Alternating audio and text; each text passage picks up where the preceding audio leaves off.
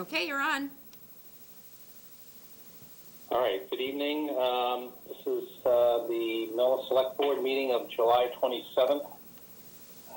We are holding this as a Zoom meeting due to the fact that we're still operating under the emergency situation.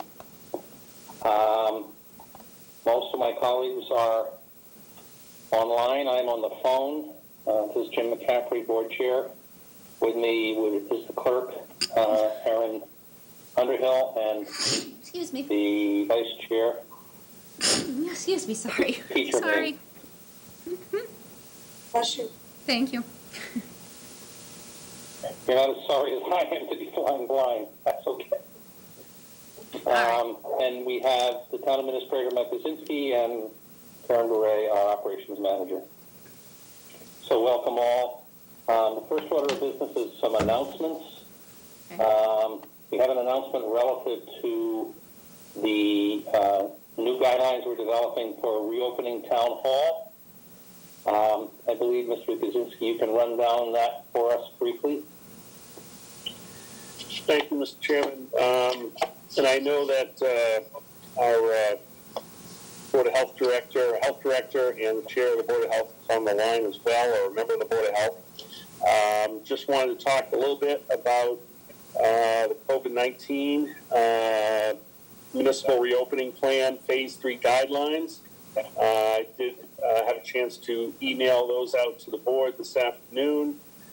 These are in accordance with the state guidelines that were put out not too long ago in regards to the opening procedures, most of which have already been put in place and have been communicated to the employees, but this is in a formal document. And I'd be happy to, as well as John McVeigh, our health agent, be happy to answer any questions that the board has. It essentially outlines the processes for working within the COVID-19 pandemic framework, and to provide guidance to the employees and to those visiting town buildings as to the protocols that are in place to keep us all healthy and safe. And these will be formally sent out to the employees tomorrow, and we'll post a copy on the town's website. And just wanted the opportunity to mention it to the board and answer any questions that the board may have in regards to that document. And I don't know if you want to add anything, John, tonight. No, actually, you said exactly what I would have said. Just it reiterates these CDC guidelines, particularly for employees and reopening businesses, in particular town hall. We're veering off any well-established course. So it's pretty much steady as you go. We're being a little bit more formal to make sure employees and townsfolk understand what the rules are. We can post this on the website as well. Any comments, questions from my colleagues? None for me, thank you. Okay. Thank you. So the next announcement I'd like to move on to is with respect to a notification we received from our DPW director regarding some requirements we were going to be imposed upon us through the DEP. Is Mr. McKay on the line, or I am. Mr. Yes. McKay? Thank you. Very good. Could you let folks know what the new restrictions are going to be? Yes. So as of tonight, this does not require a vote. So that you've already voted on implementing the mandatory watering ban. And one of the issues on the watering ban, once the river level at wells 5 and 6 drop below 13.8 cubic feet, we must shut down wells 5 and 6, and that's located right on the Charles off of Norfolk Road. We had repaired well 5. I think you remember over the last couple of months I've been telling you well 5 was offline for repairs. That's been repaired.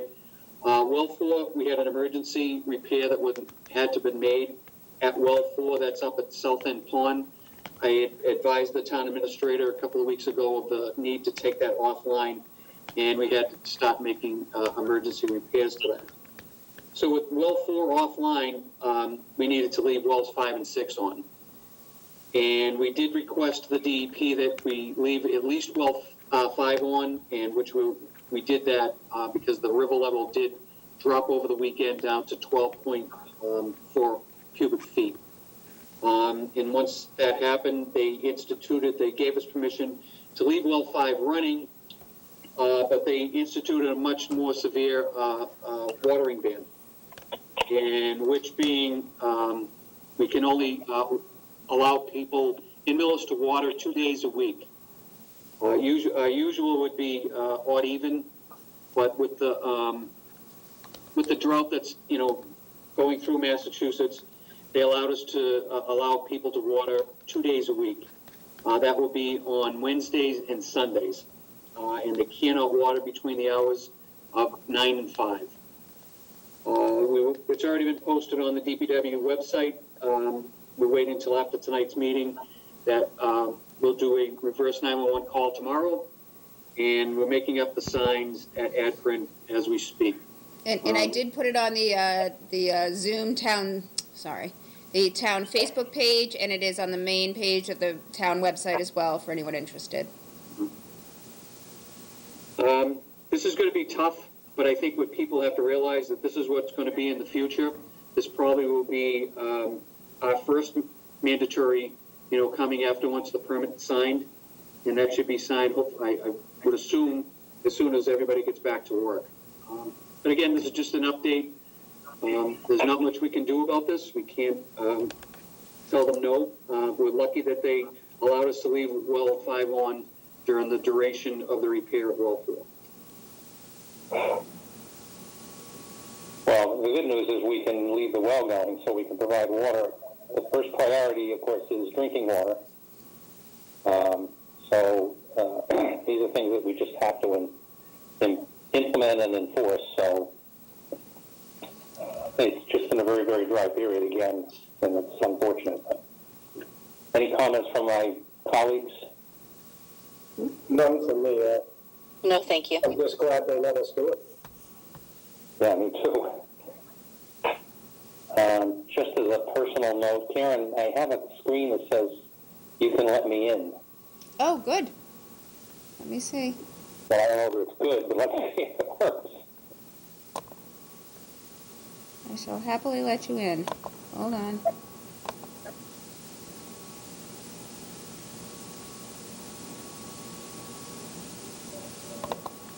I see you. I don't see you, but I see your name. Well, I see you. Now, this is my phone number, so I'm afraid to hang up the phone. You But I just will. must activate his videos. Right. Let's see here. Well, I think you could merge the two.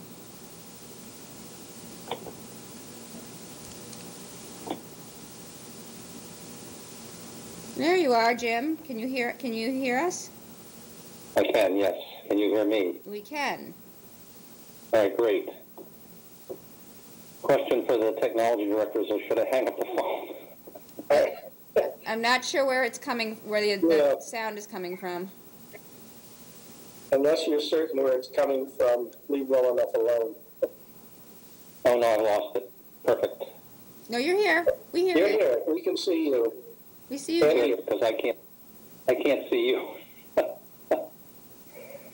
Oh, dear Lord. Oh, well. Let's keep going. And if I can get back, I'll be back. Fair enough. The fun of Zoom. So the next item, we have an appointment at 6:30.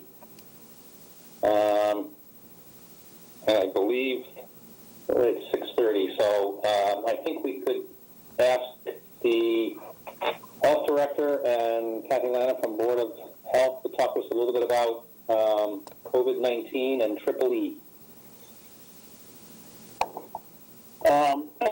Yes, I'd like to start off with COVID-19, if that's okay with Kathy. Again, this is Board of Health, Dominic Bay, Director of Board of Health. It's been quite good in the state of Massachusetts, in particular town.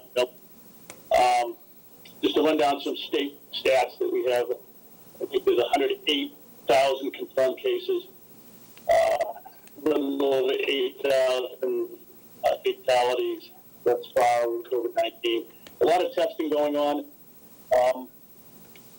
In particular, Millis cumulative confirmed, I think, is around 50. Kathy can adjust that number as 8 and 10 probable antibodies that data is now included in the stats. Currently, phase 3. As I was talking to Mike Kuzinski, I don't foresee phase 4 normal as they stay left vaccine. So we're in phase 3 for a while, and hopefully stay in phase 3. Hopefully, the fall and the winter doesn't. Well, you're breaking up a little bit, John. Hello? Sorry, you're breaking up a little. I don't know if it is for anybody else. Yes, better. Yes. Phase 3, and all these phases are online. We get a better sense as to what is included in phase 3. And I think that thus far it's been going quite well, and we keep close steps in the state of Massachusetts. We're going to be working quite soon with the schools for the school reopening in regards to COVID planning. That's going to be a challenge, but I feel this is in a good shape. Hopefully things go well. It's going to be a challenge, but it go well. The state, if anyone realized, the state city or the government travel ban and restrictions. So that's online as well regarding online. I think New England states are exempt. In New York, if I can recall. And then there's a whole, depending on positive cases for, I think, 100, there's a number that they use. They don't allow people to travel in without quarantining and certifying. So thus far, that's the update for COVID. If anyone has any questions, if not, I guess Kathy can discuss triply. I think, so John, I just wanted to review a couple changes that have happened in COVID follow-up. And first of all, we've had 50 confirmed cases. That means somebody had a nasal swab that was positive. 13 probable, which means they went and had a blood test and they had the antigens to the disease. And initially, the state was using 2 methods for releasing people from isolation. Some people were not being tested with a negative nasal swab before they went back to work, and some jobs were requiring that happen. They now say that that's no longer necessary. So we just wanted to get the word out there for when people have recovered and are leaving isolation, it's no longer required by the state that they go get nasal swabs and they can't go back to work until those are negative. So that's a change in the system, and that was done because they realized that there was no cases of people who tested. Some people can test with the PCR test for up to 8 weeks positive, even though they've recovered. So they've finally let go of that, which for those of us doing follow-up, we're thrilled. The second thing is in terms of the blood test. It seems to be the blood test is getting more popular, and I just wanted to get the word out there that if you go and get a blood test for exposure to COVID, which means you had it sometime in the past, if you test positive, that will come into the state system, and we will be calling you. So don't be surprised if we call you. We are required to just get your story about if you were symptomatic, when you were symptomatic, and document that. The message I wanted to get out there to people who are considering a blood test, if you've never ever had any symptoms, you go get a blood test and it's positive, you will be required to quarantine, or isolate is the correct term, and then go get a nasal swab test. So I just wanted people to understand that if you get the test, we may be calling you and telling you have to isolate and go get a nasal swab and remain in isolation until the results come back. In terms of school opening, one of the pleas I wanted to make this as smooth as we can is I know a lot of us haven't been doing our routine maintenance going to physicians. And so now is the time when, our numbers are low, our positivity rate is low, if you've been putting off vaccines for kids, we don't want to go through the whole process of starting kids going back to school and have to close down because of measles or pertussis. So, and the same is for those of us that are older that kind of haven't been doing our routine maintenance with our physicians. I would just recommend that now's the time to get that done. And in terms of Triple E, we just wanted to give you a heads up. There hasn't been an issue to date, but we learned from last year that it was an extraordinary year. It usually occurs in clusters of 3 years, and we won't have the answer for that probably for at least another 2 or 3 weeks. The peak season tends to be late August and the whole month of September. And I just wanted to remind, in case there are any sports events or anything that are planned in September, that if this year ends up being like last year, we may very well be coming back and asking that there are no activities in our public lands. Dawn's not usually a problem, but dusk is. So that's it. Thank you. Thank you. Oh, gosh. Jim, you're muted.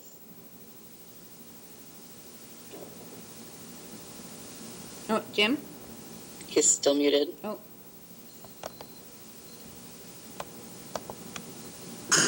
Excuse me, I'm sorry. No, I Sound like muted a COVID myself. patient. I have allergies. Hello. Hi there, Jim. Can you hear me now? Yes. Okay. Well, I did hear all of that. So any further questions, Kathy? Thank you for the update from our friends at the Board of Health. Okay, we have a few minutes here before our next appointment with our friends from the Elementary School Building Committee. So I'm going to jump ahead and look to perhaps a bid that we received for executing the crosswalk signals. Mr. McKay, I believe you're on the line, and Chief Sapphire, are you available at this point? Yes, sir. Very good. So I will ask, I guess, Mr. McKay, you to start. This is a request for the board to approve a bid for installation of the crosswalk signage that was voted at town meeting in June. That is correct, Spur. So I would ask that the town administrator be authorized to sign a contract with Migma. Signed. We did receive 3 bids, and they are the lowest bidder. I can report that Migma is as you drive around Millis, he has the contract for almost all the speed signs and almost any other automated signs with the solar signs with the red blinking lights, all them, he installed them. He was also told from the very beginning that this has got to be done within the next 3 weeks. No questions asked. He's got to get the equipment. They've got to be installed before the first day of school. They got to be all up and operational, whether it takes him no matter how many days to make sure that they're all working properly. And he knows that as part of the bid. With Migma, we do get a 3-year warranty on all materials. And he actually is right out of Walpole. If we have any instance of one breaks down or anything like that, he comes out that same day. So that's all I have to report. We will start. We're going to try to get one installed hopefully by Monday at the Street Station, that crosswalk right there. We're going to do everything we can to get one up and running before the weekend, just to test it out, to see if this is the right, thing for us to move forward with. Very good. Chief of Fire, can you just comment on this bid and whether or not the contract that's being proposed will satisfy the requirements that you've set forth? Yes, sir. I met with Mr. McKay on several occasions, and we reviewed the plan of action. And this company in particular has been in town recently and has installed other signs. They're really receptive in terms of usability and the ability, if we have a question, or I know there was a couple of hiccups with one of the signs, and they came right out. So having them local is a fantastic advantage to this particular person. Okay, thank you very much. I'll ask whether my colleagues have any questions for either Mr. McKay or the chief before we move to take action on the bid proposal. No, it looks reasonable to me for the amount and everything else. No questions here either. So I believe the town meeting appropriated, I think it was $40,000 for this expenditure. Is that correct, Mr. Kuzinski? That is correct. So this bid, again, the bid that we received is for how much? The bid is 32. good. I'm sorry, Mike, go ahead. It's $32,874. So we won't need the full amount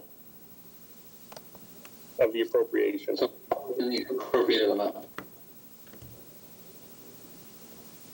Okay.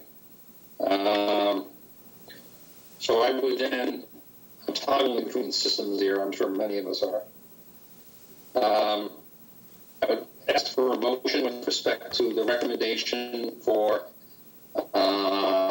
expended MIGMA for these crosswalk signs. Okay, I'll do that one. I move that we authorize Mike Kuzinski to sign a contract with MIGMA in the amount of $32,874 for the crosswalks. Second.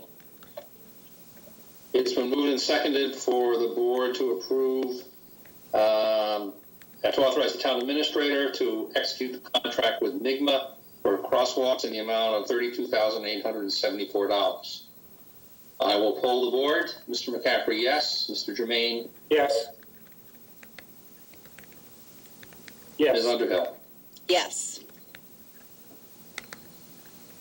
So the motion is carried unanimously, and we'll go ahead and execute that contract, and as indicated by Mr.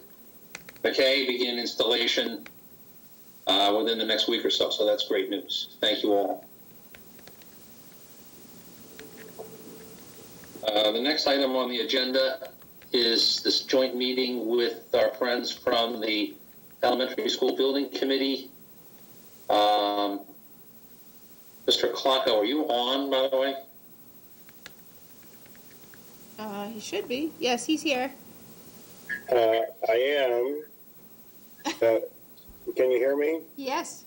Yes, I can. All right. I think most of your committee is here. I'm just looking at the participants, and it does look like we have a quorum of the Elementary School Building Committee. I see we have Charlie Hay, our architect. I don't see Jeff D'Amico or Chris Overly from Compass. I have not seen them yet, Wayne. All right. Nor Julie Allen from Agostini. But I think we can still go ahead, and I would make some introductory comments. So first of all, let me call the meeting of the Elementary School Building Committee to order. Present are Craig Schultz, Rich Nichols, myself.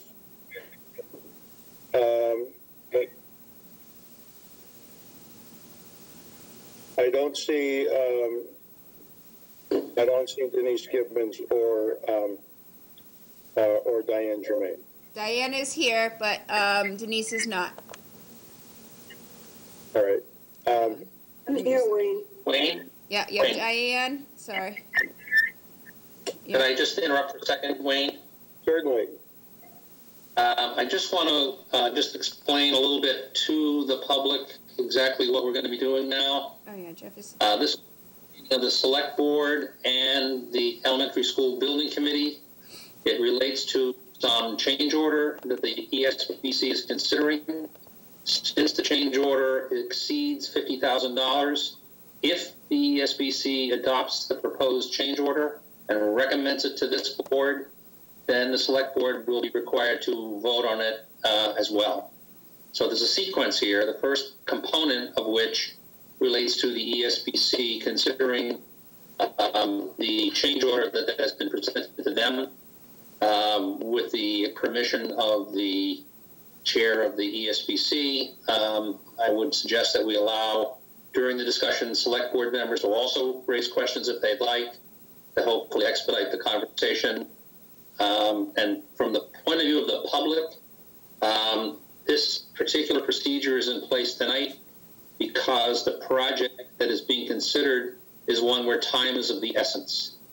And if the ESBC, if the select board does not approve this tonight after the ESBC takes action, then the project delivery date is in jeopardy, particularly with the delivery date, which is aimed, as I understand it, to allow the school to open on time if that's in fact what's going to happen. So if I have it right, Wayne, I think that's really why we are holding this joint meeting. I think it's a very, it was suggested by the ESBC, a very efficient way to deal with it and responsive to the timeliness of the particular project. So with that, I'll turn it back to the chair of the elementary school building committee. Thank you, Jim. You got it right. What we're considering tonight is a change order to install a radon mitigation system in the new Clyde Brown School. We've been talking about this for about a year now. If you recall, we did an initial radon study where it was detected with a normal residential type device.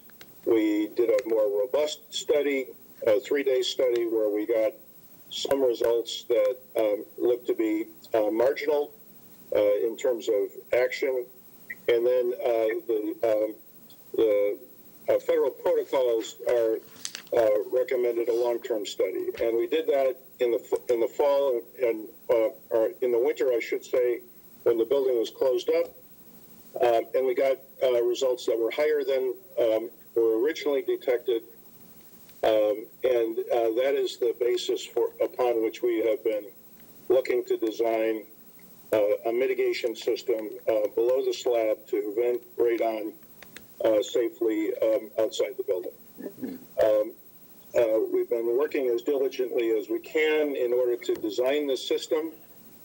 We are in a expedited process at this point because, frankly, it has taken us a long time because of COVID-19 to get the design professionals to come out and actually do the initial testing to determine what the system would look like, how many extraction points would be required, which are, in this case, 4, and actually to design the system. And so after all of that work was done, the GZA, the firm that we hired to do that study, gave their specifications to Charlie Hay at TAP Hay, the architect who designed the Clyde Brown School. They turned that specification around in about a week, which was a very quick period of time, and turned that into a specification for Agostini Bacon to provide a bid. And that bid came in, potential change order came in last week, which the Elementary School Building Committee considered at its Tuesday, July 21st meeting. We had questions about it.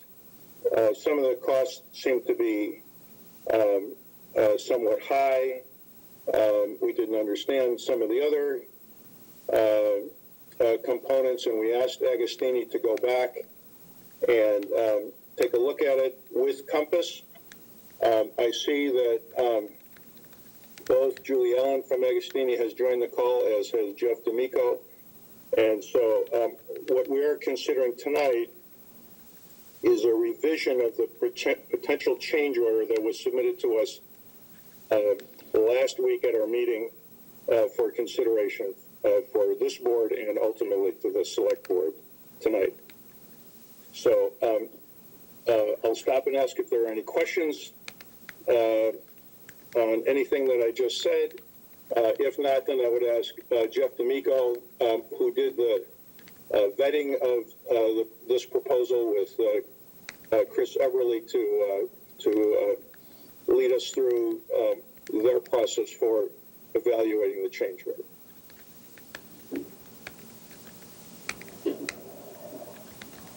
Hearing none, I will ask Jeff D'Amico to succinctly describe to us what they've done since the change order was submitted last Tuesday. Sure. So thank you, Wayne. Again, Jeff D'Amico from Compass Project Management, the senior PM owner's rep. So the implementation of the piping needs to go through 2 stories of the building, which is where some of the complications come into to understand the actual work that's required. Not only do you penetrate the floor to get and collect the radon below the slab, you have to raise it up through the first floor, then transition in the ceiling space to a location where there's a clear spot above to then raise up through the second floor, and then again transition to an appropriate spot where it can exit on the roof.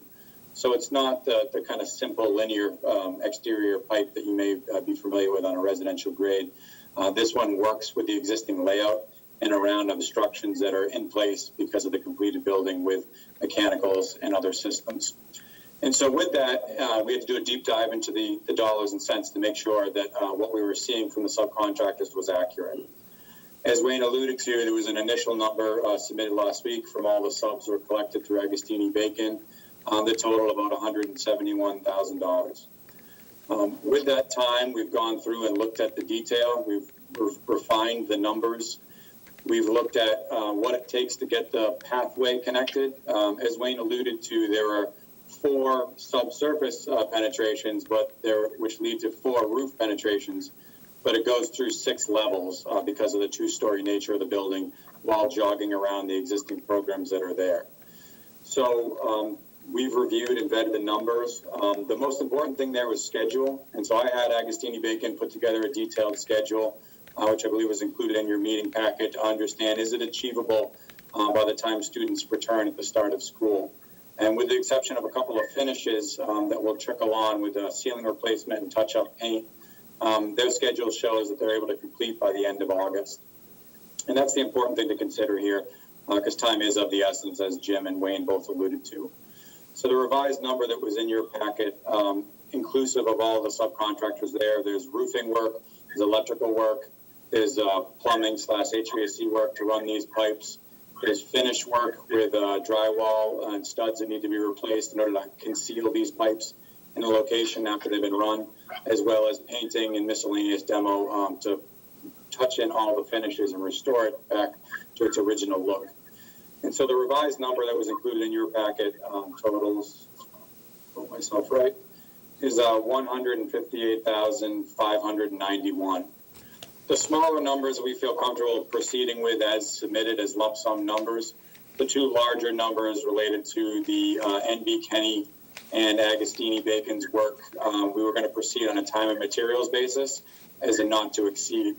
So ultimately what we're recommending tonight is a not to exceed number be approved for the totality of this change order. The lower, smaller amounts would be lump sums to those individual subs, but the 2 biggest items would be not to exceed numbers. The benefit of having Agostini on the team is they're actually filling in the role of a lot of the smaller subs so that we're not bringing in multiple additional little subs that we have to coordinate to do little work and then essentially be paying extra time for them to mobilize and get on site. By utilizing Agostini's laborers and carpenters, we're able to streamline some of the small trades with demo and ceiling work and flooring work and removal to get that all done more seamlessly. So with that, Julie is here from Agostini and able to answer any questions about the schedule specifics or pricing specifics, as well as myself, Jeff, and Chris Everly from Compass are here as well. So Jeff, I would like to just back up a little and ask the question to you. The schedule is important. Julie Allen from Agostini has presented a schedule for the entire project and for each trade. Compass has reviewed those. What's your comfort level after having looked at the Agostini schedule? Yeah, it's tight but achievable. And when you think of where we are now on the last week of July, and if we have approval tonight, Julie would then need to notify all our subs to order the miscellaneous materials and to get them all on track, on board, and back to the site in sequential order. So it is 3 weeks worth of work, and we only have 4 weeks after this week to get it done. So that gives the week to get the materials ordered and released after tonight, and then 3 weeks to do the work. And so the finished trays of some of that painting and sealing does trickle into the first week of September.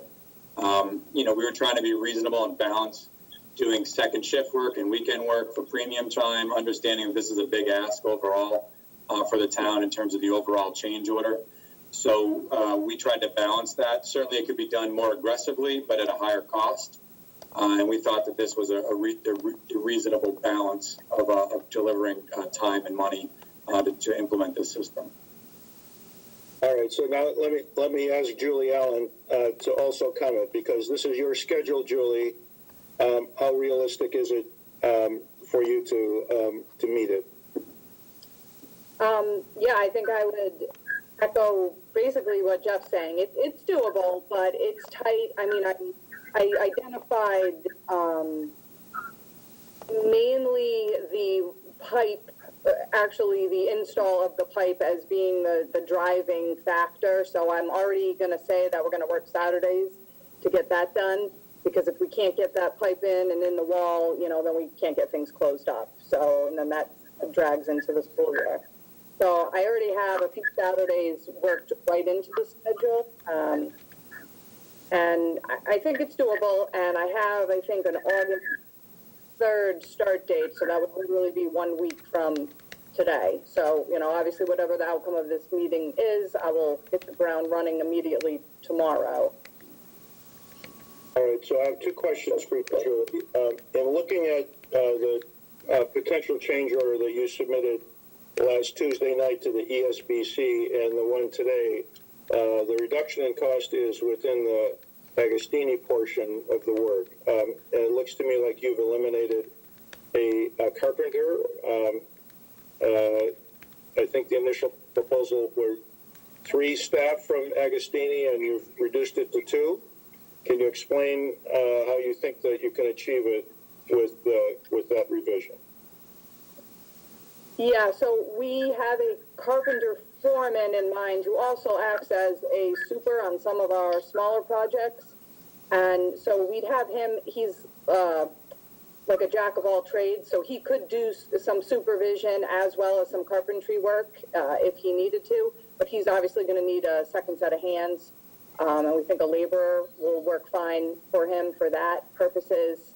And then we will have, myself as some project management there, and possibly even another project manager that we have in the office on site. But we thought, based on, once I put the schedule together, I literally just counted up the hours of our work. And that is basically what that reflects, is a carpenter foreman and a laborer for those amount of hours. And you think that with that level of staffing, this is still reasonable? Yes, I do. All right, second question. Last week when we spoke about the electrical, we were going to revise the scope to eliminate the need to connect it to the emergency power system. I see that the Griffin portion of this cost has not changed. Are you expecting a change there, or what's the status? Yeah, I am actually expecting a change. Charlie Hay from TAPay had sent me some sketches revising the panel instead of bringing it, down 2 stories to the first floor to the panel that was tied into the emergency power. It seems like there are shorter runs that they're proposing now that we all agreed it doesn't really need to be tied into emergency power. So that just needs to get priced up. We didn't have enough time to totally nail that down yet, but that'll just bring Griffin's cost down. All right.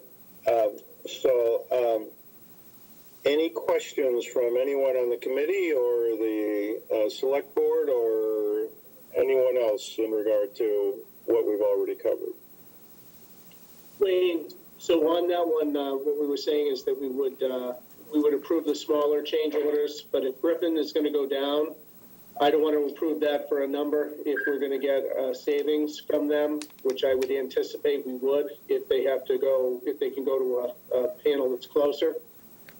Rich, my expectation is that if the committee were to agree that we would approve an overall not to exceed price for the entire amount of work, some of which would be done on a contract basis, like the roofing, and others would be done on time and materials. Now, we already know Agostini and NB Kenny would be done T&M, and we can either, if we set the upset price in total, we can certainly allow for a change in Griffin, either as T&M, time and materials, or if they submit a revised fixed price.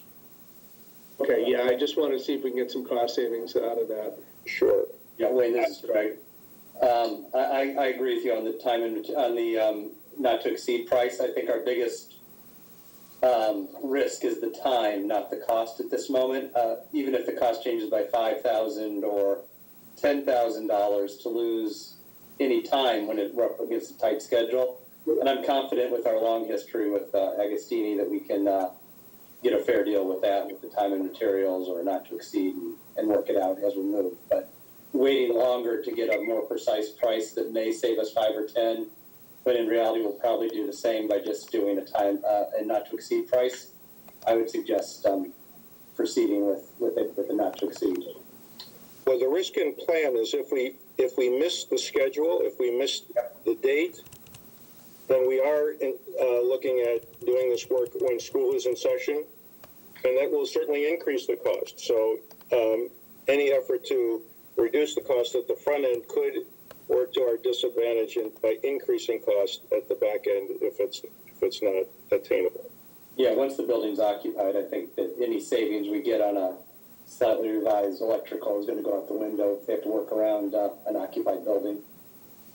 Right. I would like to ask the third member of our team to give us an opinion as to the feasibility of this particular PCO, and that's Charlie Hay from TAPay. Charlie, you're on, are you not? I am. What's your thought about the spec, the change with Griffin, and the overall ability to get the project completed as we've discussed?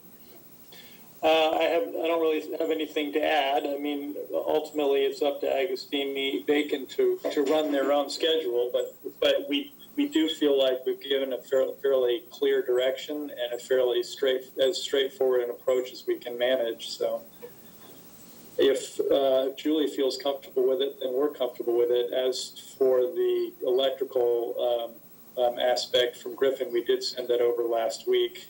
And I think they ought to be able to go ahead and turn around a price on that by now, I would hope, or soon. All right. You do raise an interesting point here, Charlie, that I'd like to impress upon Julie Allen, is that I would not look favorably to receiving any additional scope to this proposal for unforeseen conditions. We know what this building looks like. You're intimately aware of it. This cost should be at the upset price. We should not be looking at something unforeseen at some point in the future because we didn't anticipate it. Yep, that's fine. I agree. Okay. Wayne, I have a question for Julie. Sure. Julie, you haven't really said that Griffin is going to reduce the cost based on this new design that Charlie's provided them. Is that your assumption? Yeah, that's definitely my assumption. It's just straightforward, less wiring, less runs. So I would definitely think the price would be reduced. Yeah. Thank you. You're welcome. All right. Then, if there are any other questions or discussion, I'd like to have it. Otherwise, I would entertain a motion to deal with this potential change order. There's no more questions? I would make a motion that we... Hold on, Rich. Did I hear somebody? I was just starting the motion, but Rich seems to be doing it much more formally than I was. Pete Germain, were you trying to ask a question? I was going to, but if you're just voting from the ESBC and we have a chance to ask questions after your vote, I'm perfectly willing to wait. Go ahead, Pete. Okay, thank you. I'm going to make a couple of observations. You've already made them in part, but I think the presentation was very well done. But I look at it as an incredibly aggressive schedule. All the milestones are basically on a critical path in this schedule, as I see it. They are. And you're setting it up with a not to exceed cost, which I happen to agree with. My only question is, I assume you looked at the volume of air that's required to move through the facility, however you're doing it, to ensure that it evacuates to the levels necessary. I just want to make sure we're buying something that we feel confident up front is going to work. That's an excellent point, and so actually I'd like Jeff D'Amico to speak to that. Jeff, you want to respond to Pete's question? So the design engineer of this system is actually GZA, which is the Geotechnical Environmental Engineer that was brought on to do all the long-term and short-term testing since this issue was first discovered last summer. They went through multiple iterations. Last summer when it was first raised to everyone's attention, they were brought on as the resident expert. Did short-term testings that proved that it's needed longer-term testing, went to the long-term testing, and then recently did borehole cuts into the floor and did vacuum tests in the month of June to verify the system would be designed appropriately. So GZA is the design implement engineer, feels that they've designed an appropriate system that will convey the air and evacuate the building. TAPE was then handed that design as the implementation tool as the designer of record to then draw the drawings and get it over to the construction team. So GZA felt that they did the appropriate steps to design a system that can deliver the evacuation required for a large building of this scale. Yeah, may I follow up, please? Pete, sorry, just to follow up on Jeff's comment, the system that they're putting in is one that we put in residential, large residential properties, and so it works fine. We've done it. We've done testing afterwards, and what they're doing is a standard practice. I'm not questioning that. I just want to make sure that if subsequent to doing all of this, the tests reveal that in fact we needed to move a larger volume of whatever air, whatever, what recourse is there? And I just want to make sure we're not left out there as a result of, oh yeah, this seemed good, but. Well, I guess I would respond to that a couple of different ways, Pete. The system was designed to meet certain requirements, and I believe that they do. The system was designed based on the 2 test bores which were done that actually move the air under the slab here. Those 2 test borings will be 2 of the 4 extraction points, so we know what the performance of those is. We will be conducting air sampling once the system is in place to verify that it is in fact working as intended.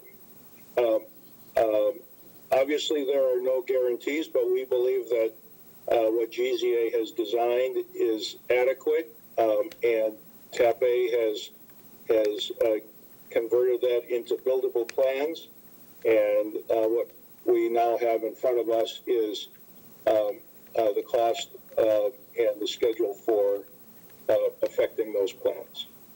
I appreciate that. Please understand, my questions have nothing to do with either the cost or anything else. I just want to make sure that we all feel comfortable that this appears to be an adequate solution to the problem. We have not rushed to judgment here. In fact, it has taken an exceedingly long period of time. I agree with you. A level of comfort is what we're all looking for here. A guarantee to predict the future is not something that I'm capable of doing. I thought you were a lot of things, Wayne, but you've let me down on this one. Well, no, you've done a superb job. Thank you very, very much.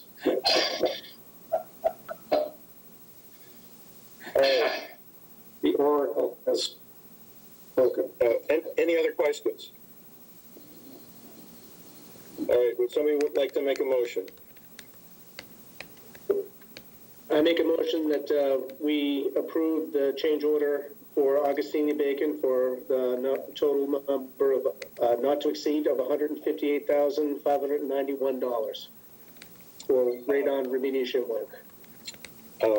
Rich, I'd like for you to amend that motion to put it in the context of recommending to the select board to accept that amount because it is in fact in excess of our authority.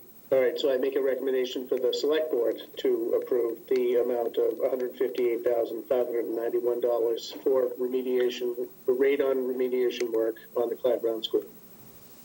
Second. It's been moved and seconded. Any further discussion?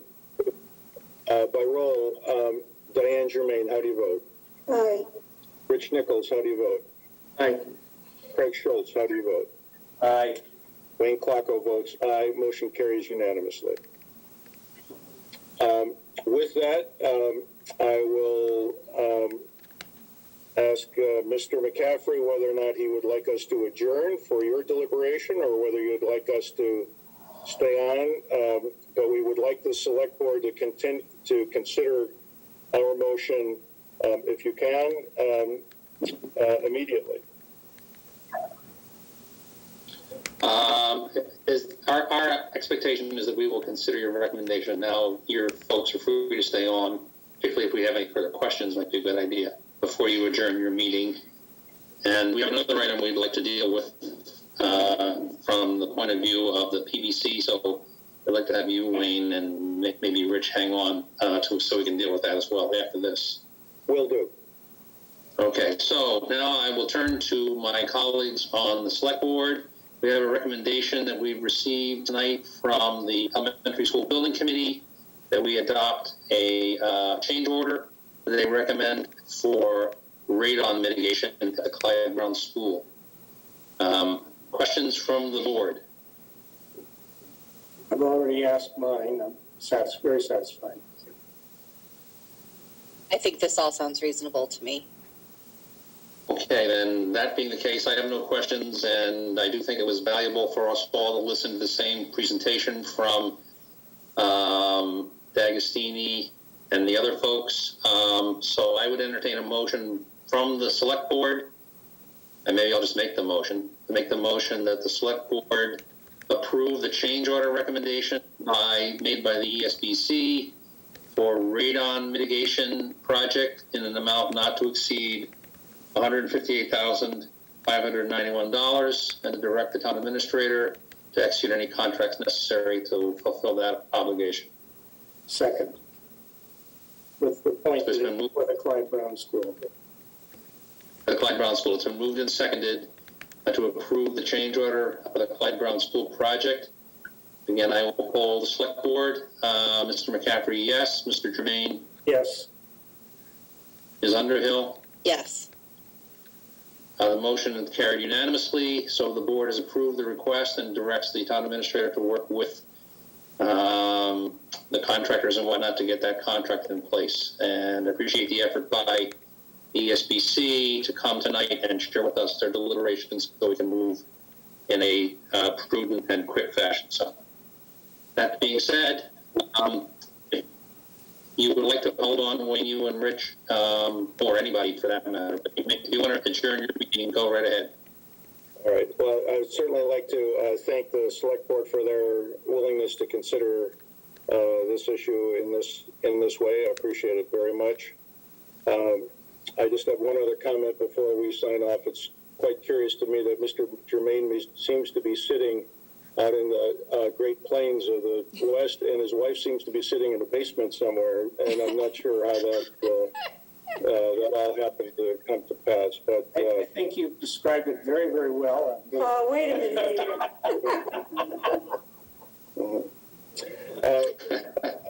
But with that, I would entertain a motion to adjourn the ESBC meeting, and I would thank all of our design team, Charlie Hay, Jeff D'Amico, Chris Everly, and Julie. You have your marching orders. Please get started. So, Okay, thank you. Thank you, everyone. You need a motion? Please do. Make a motion to adjourn the meeting. Second. Motion has been made and seconded. Diane Germain, how do you vote? Aye. Craig Schultz? Aye. Rich Nichols? Aye.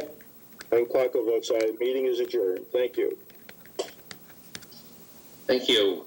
So ours now? we'll select board is going to jump to agenda item 20-153, respecting the appointment of a member of the Permanent Building Committee. We have had one of the members resign, one of the long-serving and highly praised members. I'll let Mr. Clarko, who chairs the PBC, speak to that issue, and also I believe he's going to present to us a recommendation to appoint an individual to take on a full-time position on the Permanent Building Committee. Thank you, Mr. McCaffrey. Pat Sheehan, valuable member of the Permanent Building Committee for, I believe, at least 12 years, has been unable to proceed because of personal and work commitments. Pat has been an exceptionally valuable member of the committee and to the town. He joined the committee prior to the design of the library. He served on that committee, giving us valuable information because of his technical background in geotechnical work. If you recall, there is an issue with groundwater contamination in that area. Pat was invaluable in assisting us as we worked through dealing with that. We had a similar problem when we demolished the old library in the process of constructing the new police station. We discovered an old DPW site that had been there and materials that had been disposed of 60 to 70 years ago. And again, not only as a member of the committee, but his expertise in this particular area dealing with soils and contamination, Pat was invaluable to us. And his firm has in fact been invaluable in the discussion that we just had regarding the ESBC in regard to the radon. I am sorry to lose him as a member, but at the same time I understand that he's no longer able to give it the commitment that he did, and so hence the vacancy. But at the same time, I will tell you that we have a very qualified member or candidate that is willing to step up, and that's Rich Nichols, who you already know as a member of the Elementary School Building Committee. is not a member of the permanent building committee. That his appointment was just for the Clyde Brown School project. I'm sure you know him also as the chairman of the planning board. He brings substantial construction expertise in both residential and commercial. And I think you've just heard him ask very pertinent technical questions in regarding to this issue regarding radon. So he's very qualified, and we would be well served to have him as a member of the committee. Thank you very much, Mr. Nichols. Anything you'd like to add to that? No, I mean, I just would like to make sure that, you know, I want to help the town with whatever expertise I have, and you know, I think that I could be a valuable asset and, you know, help along the way to, you know, determine things that we should look at in projects. So. Thank you very much. So I would just like to add a comment, since I've been a member of the, or liaison member to the Elementary School Building Committee, and had the opportunity to attend a number of meetings. I can assure the town and my colleagues that Mr. Nichols is an active participant in that project. As you've seen tonight, asking important technical questions as well as broad-based questions as that project has proceeded. It's been a very successful project, due almost entirely, I'm sure, to Mr. Nichols' efforts, as well as some of his friends like Mr. Klockow and others. But in any event, I would wholeheartedly support his appointment to the Permanent Building Committee. Any questions, comments from my colleagues? Just a note. I would take a just a note, Chairman McCaffrey. So this would be an appointment to replace Pat Sheehan. Specifically, the committee is on a 3-year term, and it's staggered. I don't have in front of me what year Pat is expiring for that, but that's who he'd be replacing. So we could make the motion that he would be replacing Mr. Sheehan, and therefore he'd serve for the balance of that term. How long would be? Yes, I'll make a exactly. motion. Thank you. We recommend Richard D. Nichols to replace Pat Sheehan on the Permanent Building Committee for the term to cover Pat Sheehan's term. I think that's all I need to say. Second. I think we need to actually say appoint rather than recommend. It's our so. Okay, I recommend appointing Rich Nichols to the PBC. Second.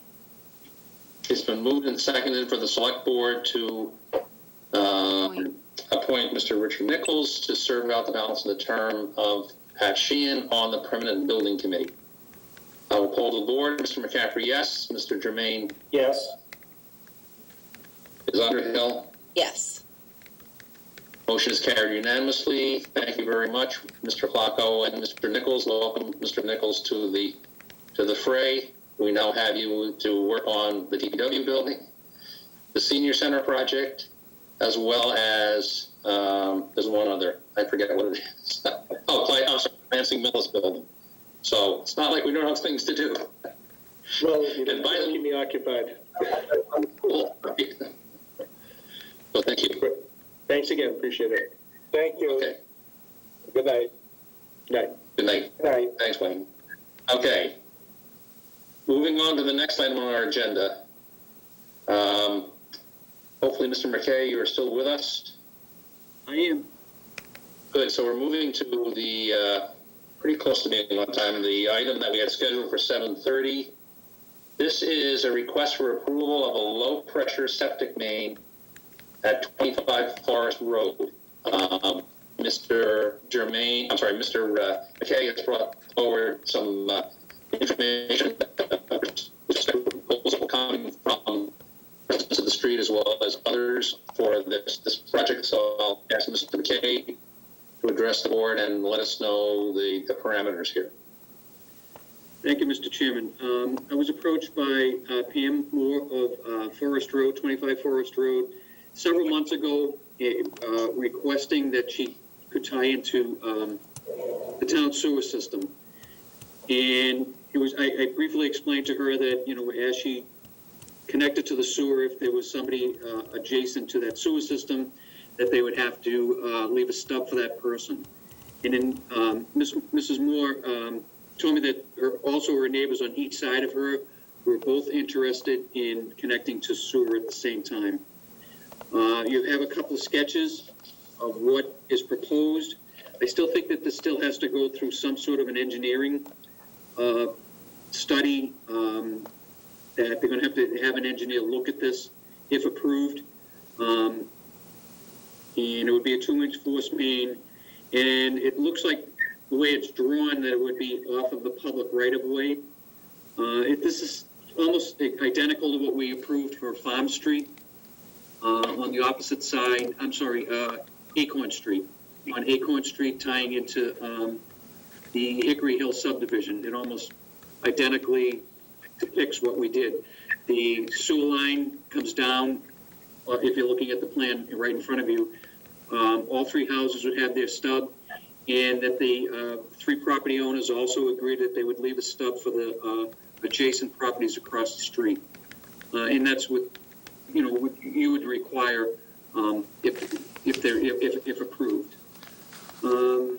This would be a privately owned system. They would own the system right till it connects into the manhole, where it being a low pressure system. The town would have no responsibility. If there's any break or repair or blockage, the residents would all have to pay for the repairs or maintenance of that system. It is only 5 homes, and I know that we're tied up against the cap of what we have, but I think this is what we look for. I mean, this is a good system. It has been recommended by the Board of Health. We have a letter, approving this type of system being hooked up. John McVeigh did send a recommendation letter for this. So what I would ask is if approved, and I know Mrs. Moore's here, that she can, I think she wants to speak to the board, that you would approve, this system to be hooked up, that it would be a peer-reviewed type system. Any cuts in the street would be done by, DPW standards, and that's all been agreed upon with the residents. Thank you, Mr. McKay. Is Ms. Moore on the call tonight? Yes. To speak? Yeah, thank you. Please go ahead. Yes, good evening. Thank you very much for putting me on your agenda. I have been trying to add... We like the trees back there, by the way. Behind you. It looks very beautiful. Okay. A warm night to be out here, but that's okay. It is nice. I've been trying to add on to this house to do a 1-bedroom apartment. And in doing so, I did not want to change the existing 3-bedroom home that I have, obviously for real estate reasons. So in doing so, I've tried every way possible to be able to put in a 4-bedroom septic system. My issue is that the Board of Health has recommended that I am not able to because of 183 square feet. It's the size of a closet, but I'm not at 40,000 square feet, which is what is mandated by the state. So with that issue, I'm trying to find another way of being able to use the town line, the septic main line, for this project. And my neighbors on either side of me would like to be able to hook into the town as well. And we're all on Forest on the same side of the road.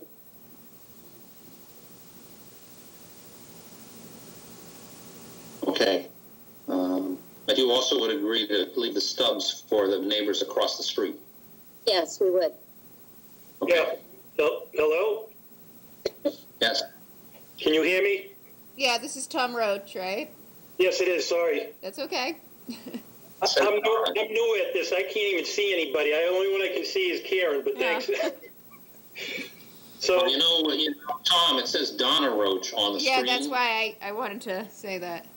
Oh, well, that's because it's her computer. It's not funny, Donna. Okay, go ahead. So I wanted to just talk about that so that there's no misunderstanding.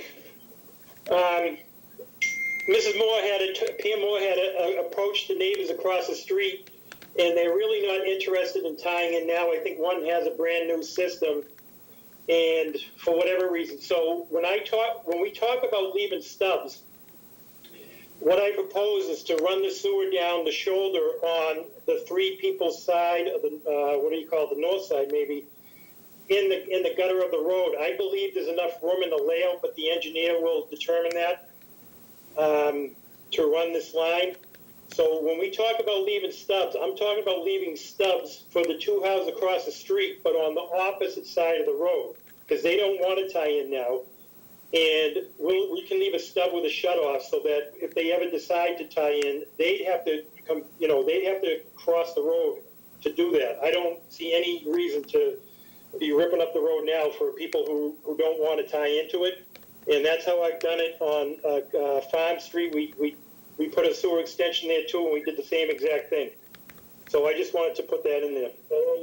Sure. Okay. So I guess that I'd like to ask a couple of questions here. In terms of the proposal, obviously we need to have a little discussion among the board members about the the struggle we're having right now about capacity. Obviously, this, although is a very small project, and may well be one that we would consider, and we'll have to decide that. But I want to ask specifically about not the construction, but the obligation of the owners, wherever they may be, of this sewer system to maintain it among themselves. And what is the proposal to have a legally binding agreement or homeowners association or whatever it is to make sure that it's clearly understood that if we give the green light to this, it remains a responsibility of the homeowners. Okay, I don't know if you're addressing me, but I know that in the past, I know that on Acorn Street, we did have to form an association for 8 houses. It's actually a sub-association to the development across the street. I don't know if you always require an association, so I don't want to say that you do, because I don't know that.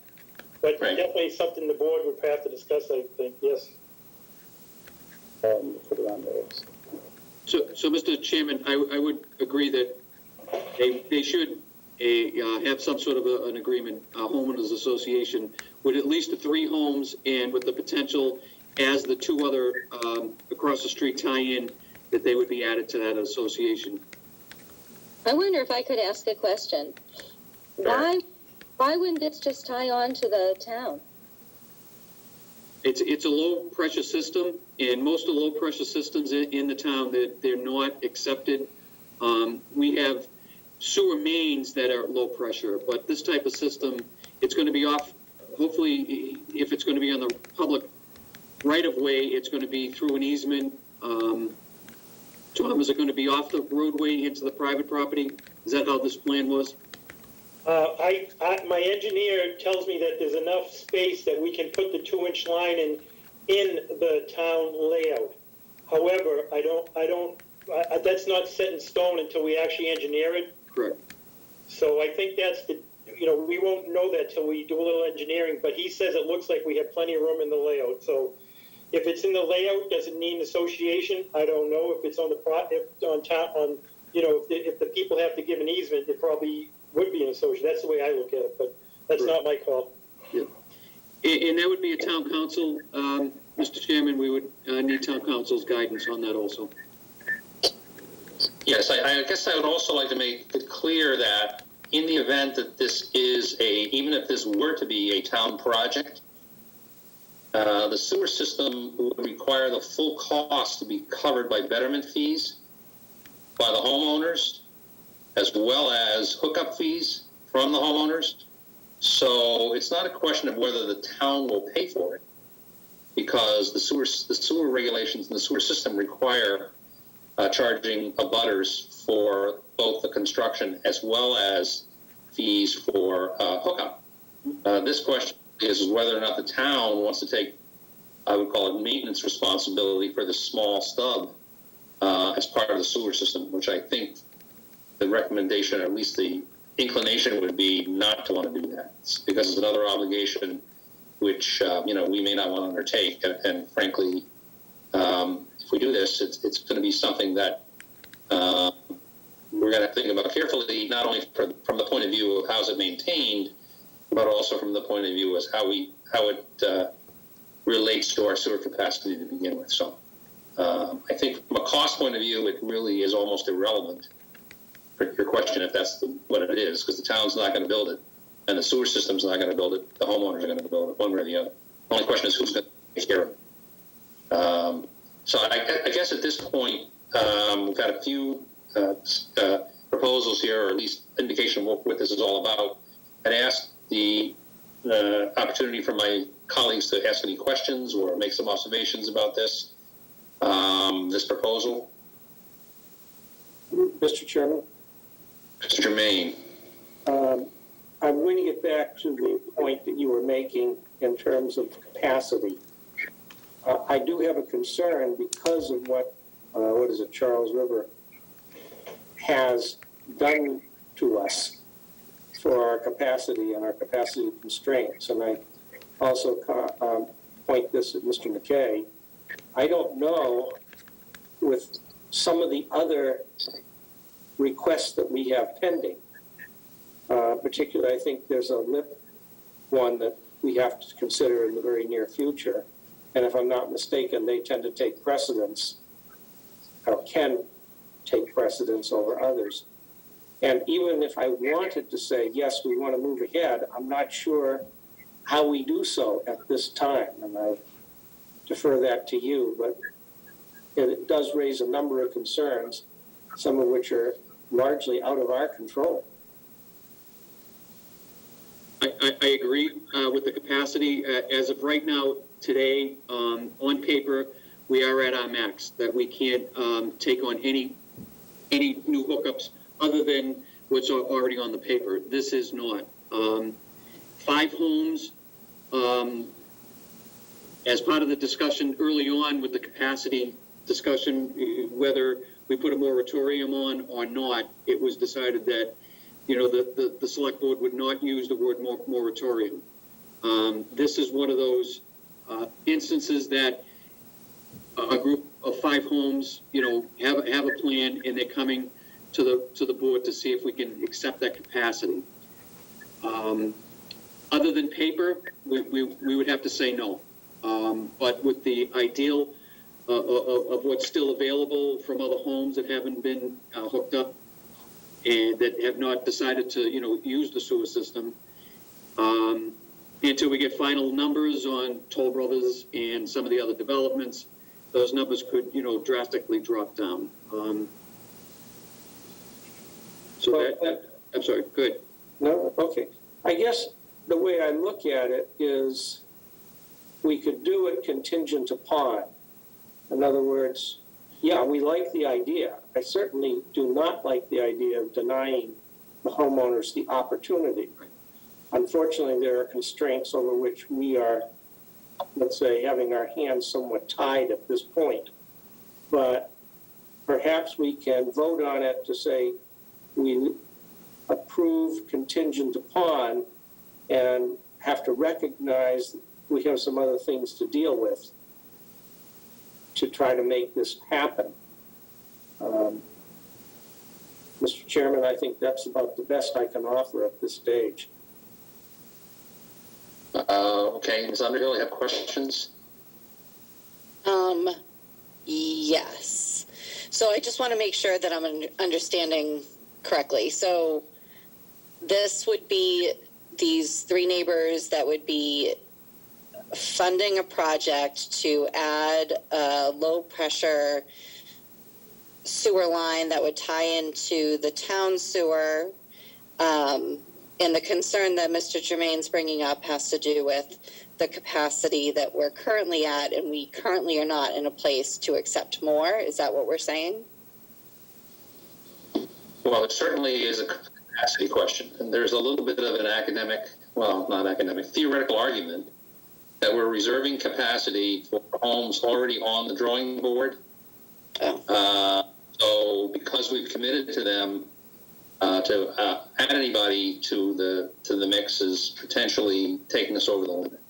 The dilemma we have is, from a factual point of view, the amount of number of gallons we have to reserve for a home, we believe substantially exceeds what will actually be used by the home. But we are kind of trained by both environmental regulations and the restrictions from the Charles River Pollution Control District. If we were to add these 5, let's call it 8, there's really 8 here in a sense of capacity, I think. And they were to go online tomorrow, we would not have a capacity problem at all, because we still have capacity left. But it doesn't mean it's not a real problem, because it is. We've got a theoretical capacity issue. And, from my perspective, I'd like to look at this, as existing homeowners who are, essentially caught in a catch-22, that what they want to do, they can't meet Board of Requirements for a septic system on property, so they're coming up with a solution which is going to benefit neighbors as well as themselves. So I think I could argue that there's some mitigating circumstances here that would go beyond just, I'd love to have a sewer. Now that's like, we don't have a policy yet. We're still trying to struggle with it. But I think that's part of the issue here. And I guess I would like to ask the petitioners, what is the timing here that you're trying to achieve in terms of both the project you'd like to do on your property as well as the sewer? This is Tom Roach again. Can I address the board? Sure, please. So actually, and Pam will verify this, she's been trying to put this addition on for over a year. She actually designed a septic system. It's a lengthy story, so I'll keep it short. So the easiest part of this project, we thought from the beginning, we were going to have her existing system add on a half a line to pick up the 1 bedroom. So we went to the Board of Health, and the Board of Health said you can't do that because it's new construction. New construction is defined as adding anything to the system. So then we went and we actually perked and did the soil test out back our house to design a new system. The system was designed, and I believe semi-approved, if you will, but then the Board of Health said, well, you're short 180 square feet because you're in Zone 2 on the zoning, the water district. And so they said, you can't do that. After she, did all the design and got it all approved and everything. So actually, there was another step. She bought the square footage from her neighbor that will allow this, only to find out that he was short existing anyhow. So this is kind of her last-ditch effort. And to answer your question, as far as timing, she's well past the time that she wanted to do it. So the sooner, I'm sure she's very anxious, and you can add on to that, Pam. Yeah, everything you've said is true.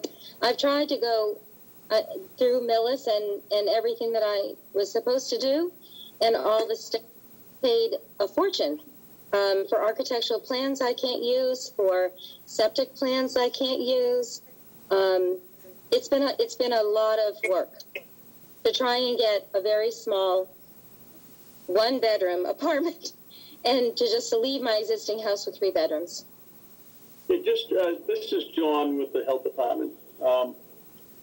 Just to clarify something, that it was the applicant's engineer that pointed out, and I think they surveyed the property, that they were short by 183 square feet. That's on record. The applicant's engineer that pointed that out, property covered. Therefore, he was deemed to be short.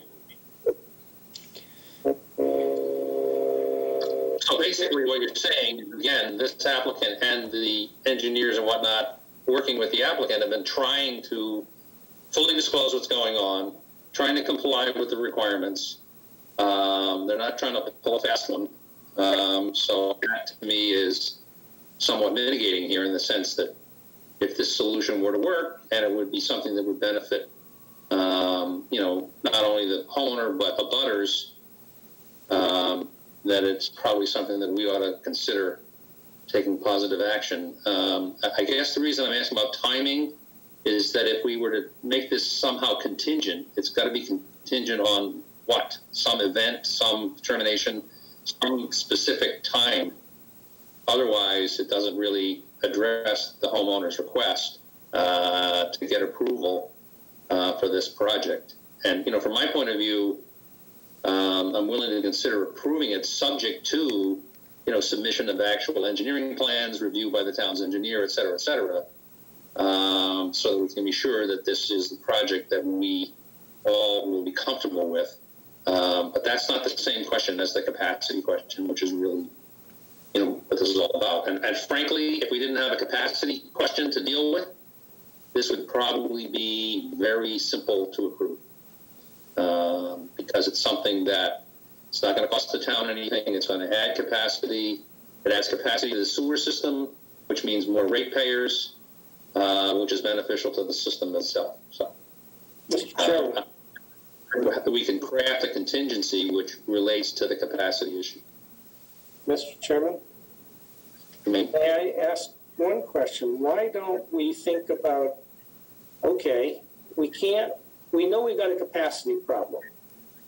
Suppose we say, until that's resolved, we will approve one connection to the one stub.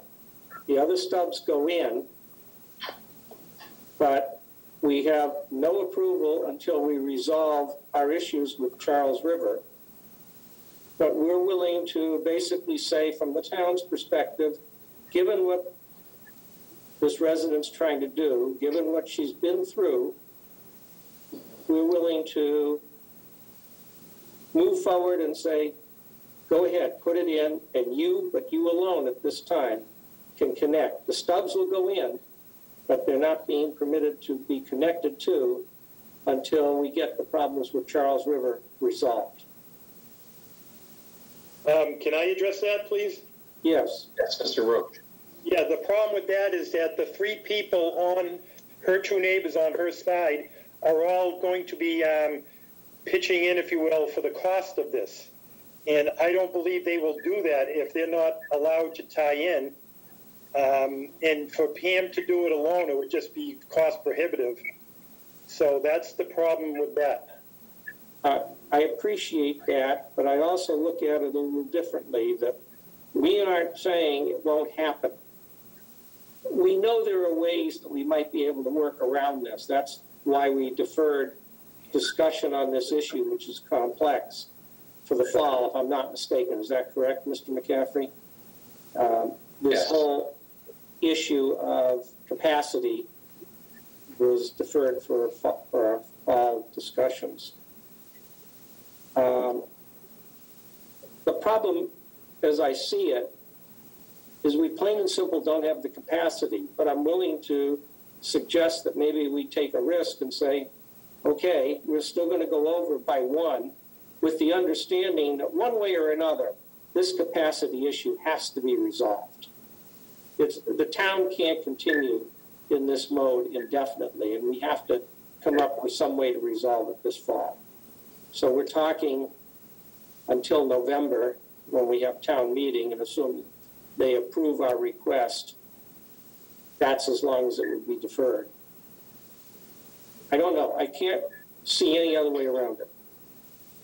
Chairman McCaffrey? Yes. I do have a couple other things, if I may. Sure. Please.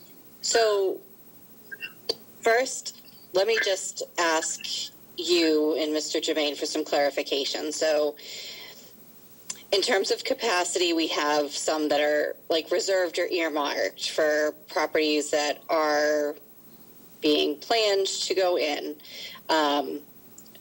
Since they're not in, we're technically not at capacity right at this time. So we could potentially approve this, but do we have a time frame on how fast the ones that have been earmarked are going to come due, or could possibly become an issue? This is a little more complex. May I answer that, Mr. McCaffrey? Sure, go ahead. There are approximately 70 some odd homes that have had stubs in front of their property for over 20 years. Mm-hmm. They haven't tied in, but they're still being counted as part of the capacity issue. There are also others that have been approved for development to go in and so on. But let's just deal with the 70 some odd. The issue is, how do you deal with that? Theoretically, if we could use that capacity elsewhere, we would do so. But that's easier said than done. Once they are there, you can't, there are legal implications that we've been going through with town council and others. So we're looking at other options that we didn't want to get into for the May town meeting, or I guess the June town meeting. But it's a complicated issue at this point. I understand. That's why I'm saying, yeah, we know there are some that technically haven't tied in that are being counted at about a rate of between 50 and 70% of what the real capacity is. I mean, the real capacity is 50 to 70% higher than what they would be. But I'm just trying to come up with a workaround. Yes, there's a risk, but I think it's worth taking some risks for homeowners such as Ms. Moore. I just wanted to circle back to one more thing. I don't recall getting an answer actually. Going back to the original proposal, so there'd be 5 total. There'd be 2 stubs left on one side. There'd be 3 households hooking up on the other side. The neighbors would be all funding the project to put the line in. So I don't think we got an answer though about the maintenance and repairs. Would there be a homeowners association? Is there some kind of a plan currently? How do we make sure that part is covered and protected? Well, all I can, Mr. Chairman, the only way that the last Acorn Street was the last subdivision of this type that was added in. There was 14 homes across from the development, and the part of the planning board decision was to bring over a sewer stub because we knew that the property across the street was going to be developed. As part of that, those 14 those homes being hooked up, they all have to be a member of the homeowners association of the Hickory Hill subdivision. Again, mainly because it is a low pressure system that gets pumped up and it gets thrown into a gravity system that eventually goes to a pump station, and the sewage gets pumped into the Charles River district. 5 homes, if it was a 1 home, I mean, the responsibility of that person would have to maintain it. A low pressure system, if you want to take an example of the Toll Brothers project, they brought 2 low pressure systems down the street, one for their project alone, and another 3-inch low pressure system for all the homeowners on Orchard Street. The system in the street where it's a large main 3-inch, the town has taken ownership of that over. The sewer stubs, when they say a sewer stub is from where it connects into the sewer system until it ties into the system out in the street. These 3 homes are going to be off the road. It was my understanding from the beginning that this was going to be it was going to be off into private land. Until I see plans, I can't, comment on that. It was proposed that it was going to be off the roadway and it was going to be built, not in the town's easement. So it would be my recommendation that, yes, that these 5, if approved, these 5 homes would have to come up with a homeowners association for the maintenance for the system. Thank you. I would just like to add, in terms of the actual action by the board acting as the sewer commissioners, if we were to approve the project, we could certainly put conditions on it. Mm-hmm. Condition with a homeowners association being responsible, for example.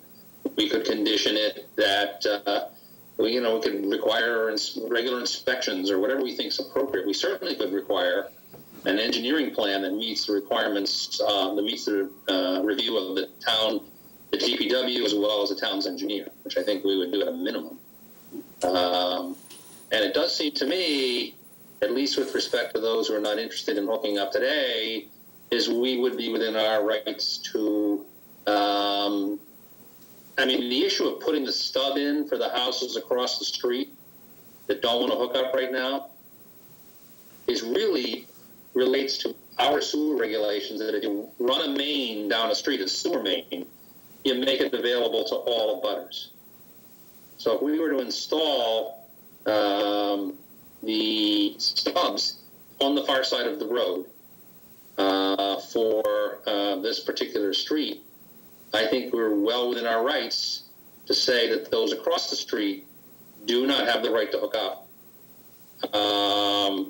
By right, they have the right to apply, but they don't have the right to hook up. So we could, I think, limit the exposure, at least with respect to those who are actually going to participate and hook up to the system. Now, that still doesn't address the capacity issue, but it does limit the number of homes that would be part of this, while responding to the homeowner who looks to share the cost with her neighbors who apparently are interested in joining the sewer system. So, my view is that we could indicate approval, contingent approval, certainly contingent on certain transactions. I'm not sure that this applicant is interested in getting a contingency that would last till November. That may not, I don't know, Ms. Moore, if you'd like to address that. We'll do the best we can here, but we don't want to violate either requirements to everybody else or the interests you have in trying to solve a problem on your property. Well, honestly, I'm not interested in waiting until November to start building. That's a long time to wait again. Hello, Mr. Chairman. Yes, Mr. Roach. I agree with what you just said about the two across the street, because if you count them in, it could be so that they don't hook up for another 10 years.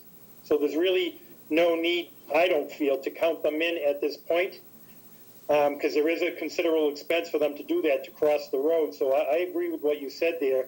And I just want to address something Jim said. Jim, whether the sewer is in the layout of the road or off property in an easement, I agree. There still should be a maintenance plan. We just haven't had the chance to engineer it out and see where the line would be. But to create association, and this is for you, Pam, too, it's for 3 houses on a 2-inch line, it's really not going to be a lot, Pam. So I just wanted you to know that. Okay. Thank you. That's okay. That's it for me. So I just want to clarify one thing, because the picture here that I'm looking at, I want to make sure that we're talking about 3 lots. On our picture, it's 53, 56, and 57. No, it's proposing to hook up. No, it's 23, 25, and 27. I think you're looking at the assessors map, Jim? Yeah. Yes, so I'm sorry, the assessor's map. Can you see it on the screen? The address is out in the front in the layout. It's Mrs. Moore is correct. It's 23, it's out, so sorry. 25, Right. 29, and they would have the stubs for 28 and 30. Oh. You see, okay. You see it better that the way? numbers are 25 and 20. Okay. Those are the 3 homes. Excuse me. That would be that you're asking for us to approve a sewer system that would hook up 3 homes.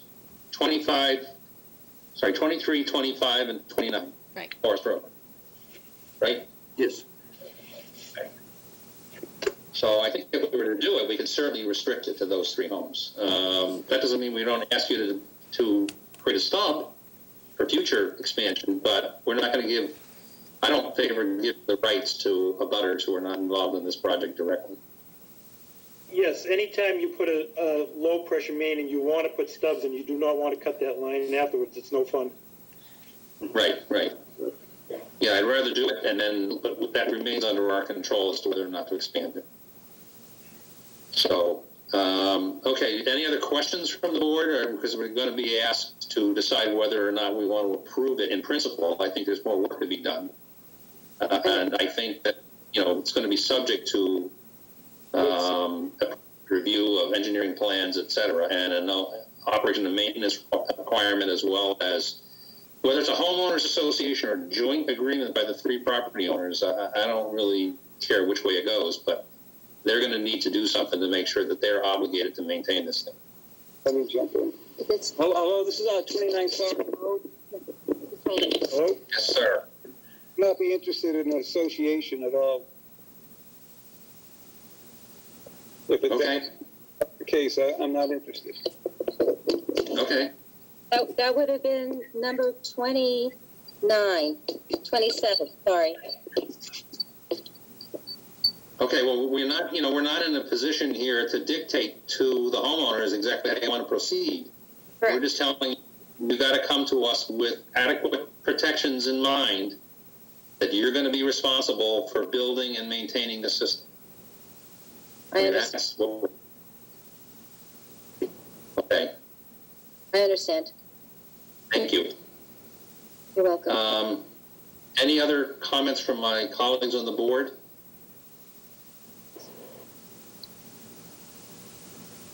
Okay. Well, then we're going to have to take an action. I can make a motion based upon my approach here, and then we can decide whether or not we're going to go for it. So I would make a motion that the board approve in principle the extension of the sewer system, a private gravity, what is it? Gravity fed, or what is the right term here?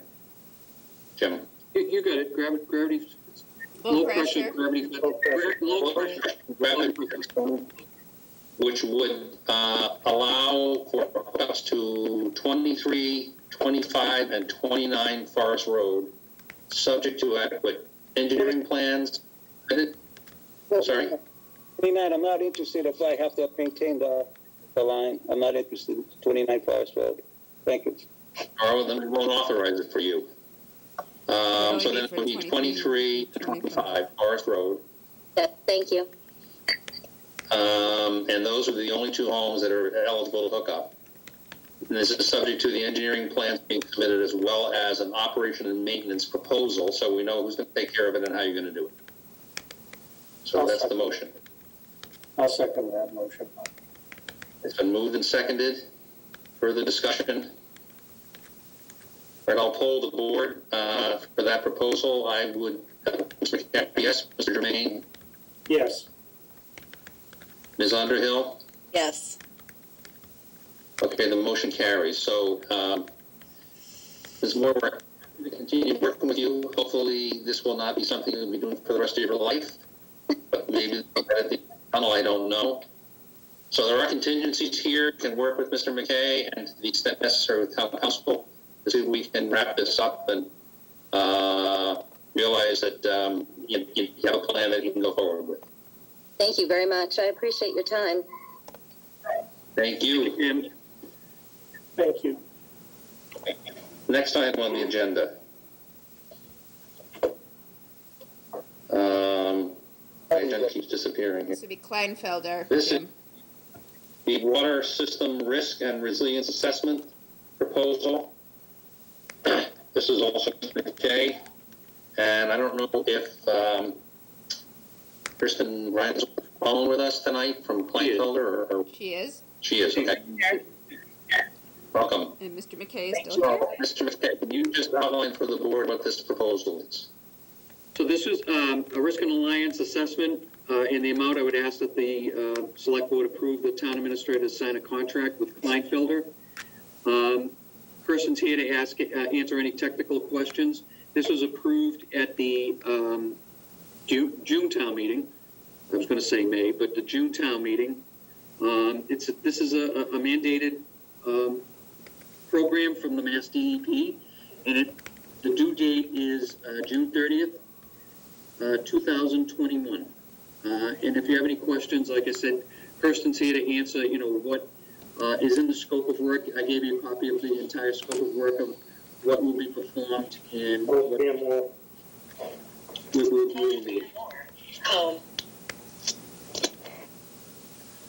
Okay, so we have the proposal in front of us, which is, I want to make sure I understand what it is. This is the proposal for the assessment. We have two requirements as I see it, right? Assessment and emergency response plan update. There's two parts. Yeah. Okay, what does this cover? So what this is it's basically looking at the physical and cybersecurity of the water system. You may or may not recall an earlier iteration of this. It's actually a federal requirement. Came out post 9/11 in the Bioterrorism Act that required all water systems to, they called them vulnerability assessment back at that time in the early 2000s. So water systems had to complete one of those. It's basically redoing that assessment, but it's adding new components. So they're, now need to look at natural hazards. So the original vulnerability assessment looked at malevolent acts. So it was really focused more on terrorist acts. But this recognizing, we have a lot of natural hazard, between flooding, hurricanes, and other natural hazards, and also cybersecurity just becoming an increasing problem for water systems. So there's a series of assessments you need to look at a variety of these different threats, sort of all threats versus all the components of your infrastructure, not only the physical infrastructure, but also software systems, actual operational practices, and chemical handling, things like that. So that first part is called the Risk and Resilience Assessment. That's due by the end of this fiscal year. And the outcome of that is going to be, a list of actionable items. What are the vulnerabilities and what are the actions you need to take to address them? But task 2, which is the actual plan update, is not included in this. Yeah, proposal. That will be updated after the outcome of the Risk and Resilience Assessment. Okay. And then you have 6 months further to actually update your emergency response plan. Okay, I just have a sort of a broad question, and it's not intended to point any fingers at anybody, but I understand the need to perhaps financial infrastructure, some technology infrastructure that we may not have looked at, but we've been looking at sort of the in-the-ground infrastructure of this water system, along with partnering with Kleinfelder for months and I'd say years. So I'm a little bit. We've been working on your stormwater system a lot. We spent a lot of time and effort looking at the water system, certainly with respect to capacity, when we were considering the sale of water to the town of Medway. Yep. What do we already know? I guess my question is, what do we already know that we don't have to do, which makes this a cost-effective effort? I'm not asking the question. Well, you did identify, through that sale of water excellence study, we know that, supply versus demand resiliency, that's definitely something we know. I think the asset management grants will be looking at the hydraulic model and updating that in terms of fire flow and hydraulic efficiencies. So that's a different aspect of this. This is, from outside forces acting against your water system. What might those vulnerabilities be? The cybersecurity part is this new piece. May I ask a question? Let me ask one last question. I want to know if the water tanks are part of this assessment, given the fact that we have essentially outsourced maintenance and control of the water tanks to a third party. The water tanks definitely have to be looked at in relation to the threats from, malevolent acts, cybersecurity through your SCADA system, natural hazards. Yes, those things have to be looked at. And part of that would probably be, who is that third party? What kind of password protection, or security clearance do they have? What kind of procedures do they have, if any, in place? Looking at their processes, that is part of it, the operations of the system. So that looking at that third party would be part of this, yeah. And so we're doing this because we're required to do it by the DEP. It's right? Actually PA. PA. Okay. And it doesn't relate to this, but from my perspective, any assessment of that water tank that is being outsourced to Suez, they should pay for the security assessment, not the town. Because they own it. They own the operation. They don't own the equipment. They own the operation, safety, security, etc. That's not really Kleinfelder's issue. But from my point of view, that's part of what they undertook to provide to the town. So, Mr. Germain, you had some questions as well? Yeah, I'd like to understand, with respect to cybersecurity, which is an area I have some knowledge of, what Kleinfelder's expertise is in this area, and how it relates to what your concerns are with respect to our systems. Anyway, I could go into it in more detail, but I'd like to know what your... Well, I mean, that isn't in our expertise. That's just why we're partnering with a specialty firm to do that part of the assessment. Well, it would seem to me if we're going to look at cybersecurity, that's a town-wide issue, not just the water issue. And I do have a number of concerns there. I'm not, personally, knowing a lot about it, I'm not interested in having a multitude of firms examining our infrastructure from a perspective of cybersecurity, because that's exactly what opens Pandora's box. I also have some pretty good ideas of ways in which we could increase our own cybersecurity without having to go to a series of outside firms, at least in this area. So I am concerned as to what portion of your proposal here deals with that in terms of the $40,000 that you're proposing to charge us, and where is the $40,000 coming from? Well, you could address the portion there. The money comes from the water enterprise. I mean, that's where it's coming from. So the source is the system of funding. But if you can respond to the question about cybersecurity. I'll start with that. I thought there was a grant associated with this also, but never mind. I think the grant was something else. But yeah. This is an unfunded mandate. Yeah.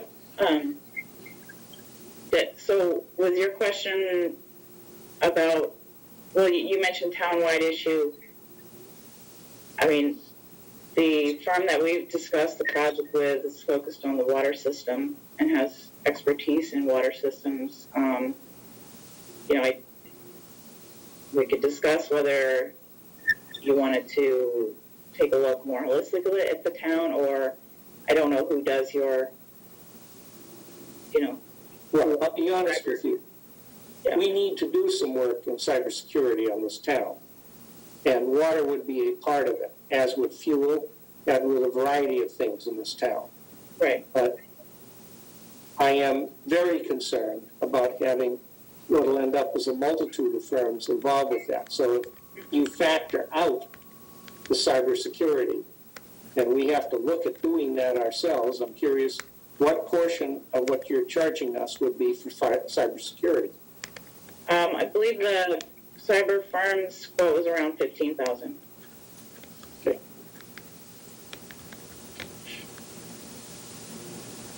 Mr. Chairman, if I could just add briefly, the SCADA system is a separate entity.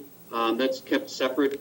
That's under the control right now of Woodward and Curran. They actually oversee the maintenance of just the maintenance of the SCADA system. I think this is going to bring a higher level of security into the system itself. Many times it was always that asked when I've asked in the past that that we tie the system in or have oversight by the town, and I was always told that it was no, that it was to be kept separate. I'd be more than welcome to look at if there's something that we can do to tie this. I don't know if we could tie the SCADA system in because I don't know how that could work. But Jim, in deference to what you're saying, I prefer not to discuss what I'm talking about online this day, seriously.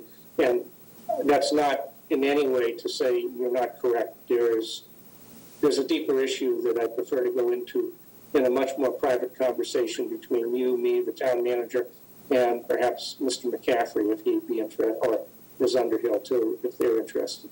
This is not something I think we want to discuss online, but that's my view of things in this area. Well, let me ask a question. I mean, before I go there, I mean, I'd like to ask Ms. Underhill if she has questions that she'd like to bring to the issue. Yes. I think I just need a clarification. A lot's been said so far. So is this is something that we are going to be mandated to do and have in place? So we're going to be mandated to do the assessment by June 30th, 2021, and to have the emergency response plan updated by December 2021. So if these are things that we're required to do, then is it a matter of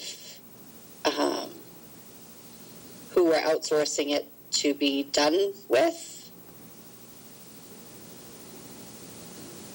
Yeah, that's a good question. I mean, Kleinfelder was picked because of some of the issues that Mr. McCaffrey brought up earlier, with some of the knowledge of their knowledge of our water system, their knowledge of our asset management, both grants that they're overseeing, that both this board and other boards have voted on.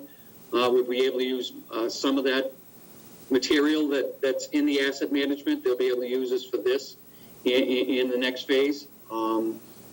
Instead of asking for both at one town meeting, I will be coming back in November and asking for the funds for phase 2. Our back is kind of up against the wall. It's not that, I mean, we were notified about this. I would say if in the time frame of the May town meeting would have been much better. We would have been, pretty much done with this. But a year to get all this work done, not that it can't get done, but, it has to be filed by the date of 2021, June 30th. Thank you. Well, I'd like to make a suggestion here because I'm not prepared tonight to vote on this issue. I think we've raised a number of questions, one of which is with respect to the obligation of Suez in this matter, either to fund it or whatever. The other is potential carve out of the cybersecurity element so that it doesn't get in the way of some other work we may be doing. So I guess there's a couple of questions here that we'd like to have some thoughts come from Kleinfelder on. We can clarify them if necessary. I'd like to recommend that the board defer decision on this till our meeting on August 17th to see if we can get those questions answered. And then I understand we have an obligation to do this.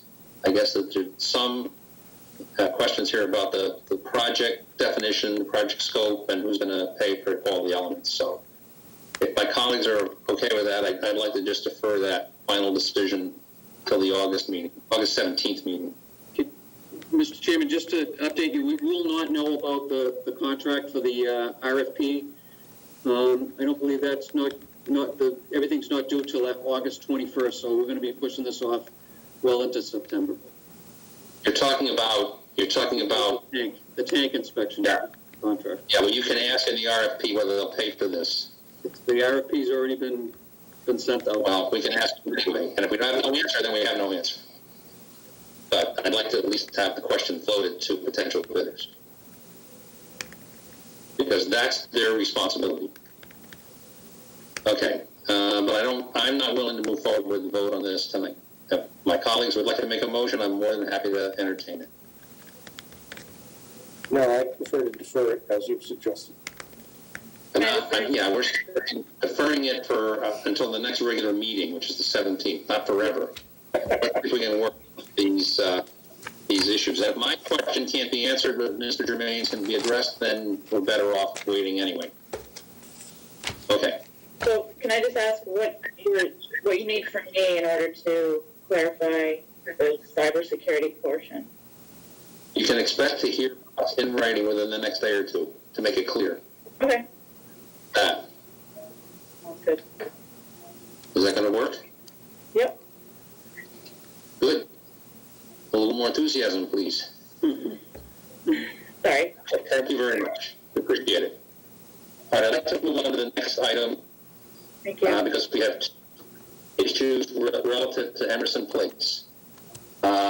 And I don't know how much time it's going to take. It could take a while. And we're not far off, but we're a little bit off because there's two issues here. One issue is with respect to water and sewer extension permits for Emerson Place, which does have an impact on the discussion we had earlier on sewer, at least.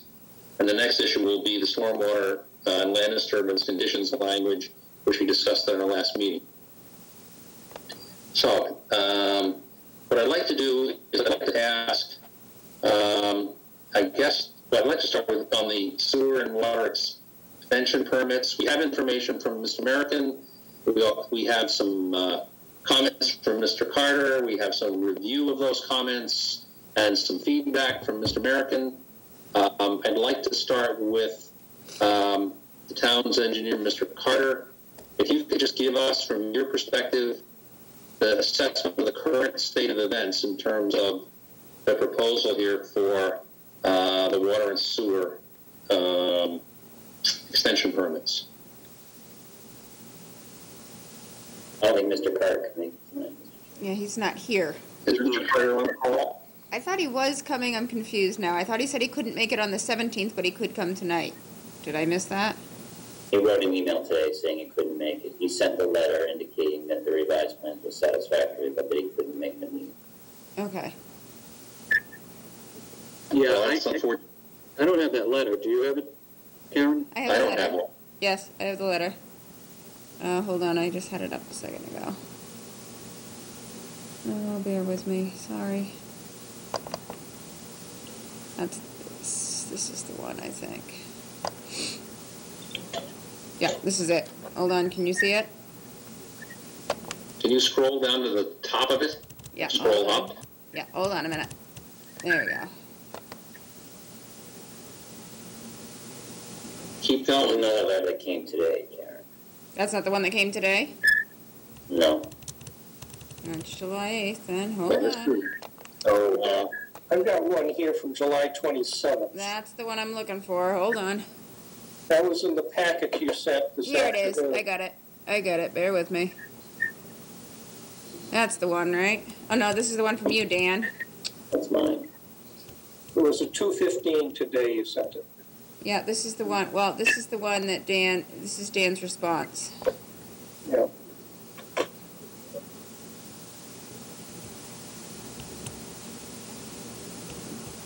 Yeah, this is your response.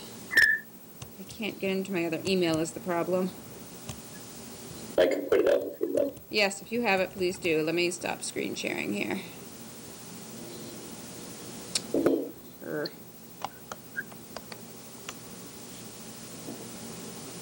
Sometimes Zoom is difficult.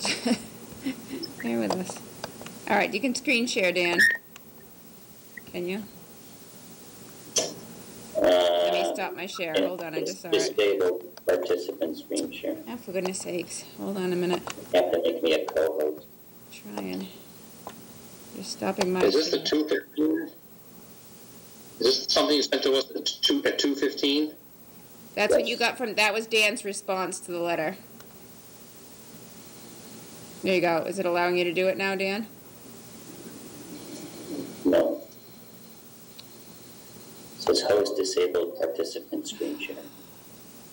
I did not. I don't know how to do it.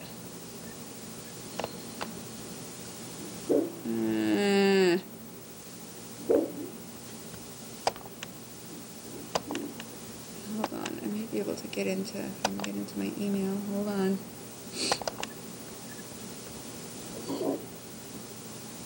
Pete, you say you have it?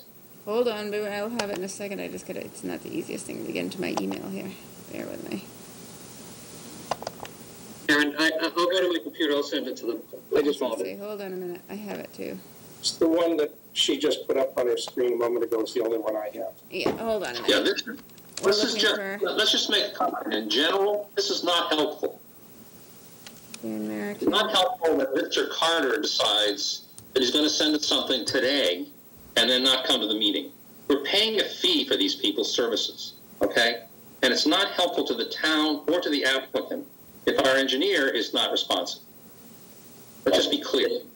Mr. Chairman, I would just point out that, Gary, Mr. McCaffrey, Mr. Carter just received the letter today, earlier this morning. Well, then, okay, then I retract my statement. He was asked to come to a meeting on the 17th, and he originally stated well back last week that he could not attend that meeting. So Okay, he that's didn't fine. respond quickly. Yeah, this isn't Yeah, this it's isn't nice- Mr. it Carter's would be fault, nice- I will say. This is me. Hold on. It would be nice if the board members could know this, not by letters being thrown back from the day of the meeting. And if it's a response then to the applicant, then I stand corrected. I don't want to criticize Mr. Carter for that. The applicant did not file a timely response.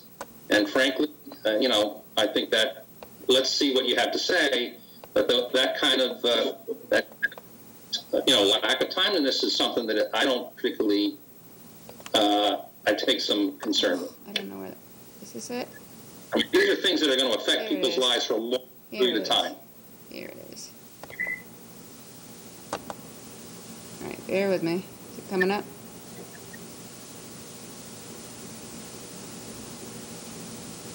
You're not sharing your screen anymore. Ah, for God's sake. Hold on.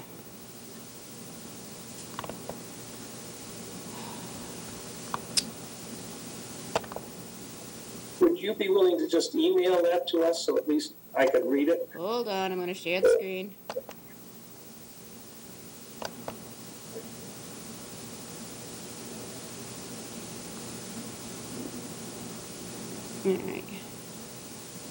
All right, let's try this again. Yes, would you like me to give an overview of where we are? There it is. All right, July 27th, here it is. This is letter. Can you see it now? It's the same letter as the 8th with just that red sentence added to it. I just forwarded it to you, Mr. Chairman, the 3 board members.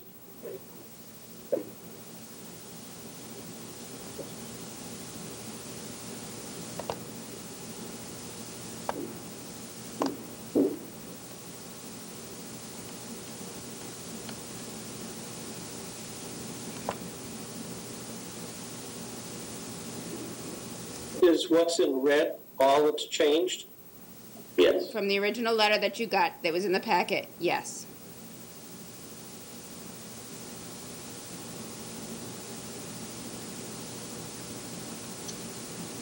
All right. I will stand corrected in terms of the timing. But that doesn't mean that this process can't be a little bit more streamlined, because we saw everything up to this point. Correct. When we took the time as members of the board over the weekend and before to review all the information. And it would be helpful from both the applicant's point of view and our engineer's point of view that it's clear to us, before, whatever it is, 5 hours before the meeting. So that being said, I've made my statement. Now, Mr. American, can you please go over for us what it is you're looking for? Because it does appear that you're responsive to the issues raised by GCG. Thank you, Mr. Chairman. Dan American, Legacy Engineering. And I will tell you, this is all my fault. The plan revision was ready today, and I got it in as soon as it was ready. I didn't really have an expectation. Mr. American, I had no doubt that it was all your fault. But okay. Okay, so we're here about Emerson Place, which we talked about at your last meeting for the stormwater and land disturbance permit. This is a 43-lot subdivision off of Ridge Street and Rolling Meadows Drive. The select board actually entertained this project last April 2019, and did take a vote to, in principle, extend sewer to the development, subject to final plans and final review, and that's kind of where we are now. We've submitted a water sewer permit extension request. As you can see, GCG generated 2 comments about the sewer design. One was to change the way in which we were going to connect to the existing sewer in Ridge Street. Because the project is going to be connected to sewer in Ridge Street, not the sewer in Rolling Meadow, because of the elevations of the 2 pipes. The Rolling Meadow pipe is much higher in elevation than the Ridge Street sewer. So we changed that to add a manhole. And the second thing is they requested that we slightly reduce the slope of the sewer main so that we could have higher cover in a couple of areas in the project, and we've done that to their satisfaction. So again, we have 43 house lots. This is something that was on your list, that list that you were talking about earlier of kind of projects in the queue. This is one of those projects. When we do a project like this, we assume 4 bedrooms per home. We use the DEP sewer rate of 110 gallons per day per bedroom, which yields 18,920 gallons per day. Now, as I think some of the board members are intimately aware, that's not a real number. That's a number that's on paper. In reality, this project will generate about 9,500 gallons a day on your average day, which is how your agreement with Charles River is written on. The water connection, there's 2 water systems available. There's one on Rolling Meadow. There's one on Ridge Street. We, at the request of the town during our planning board process, we conducted a fire flow test on both of those systems. And the Rolling Meadow has more flow available, has slightly better pressure. Attribute that to the fact that there are newer and bigger pipes on that side of the project versus the older pipes in Ridge Street. So that when we connect, we're basically going to end up connecting the Rolling Meadow water main system to the Ridge Street water main system, and now they're separated because there's a gap in the water line on Ridge Street between those 2 developments. And when we tie this through, we're going to end up improving flow and pressure on the Ridge Street side of the project. We'll also improve circulation in that whole general area by providing that connection that is now missing.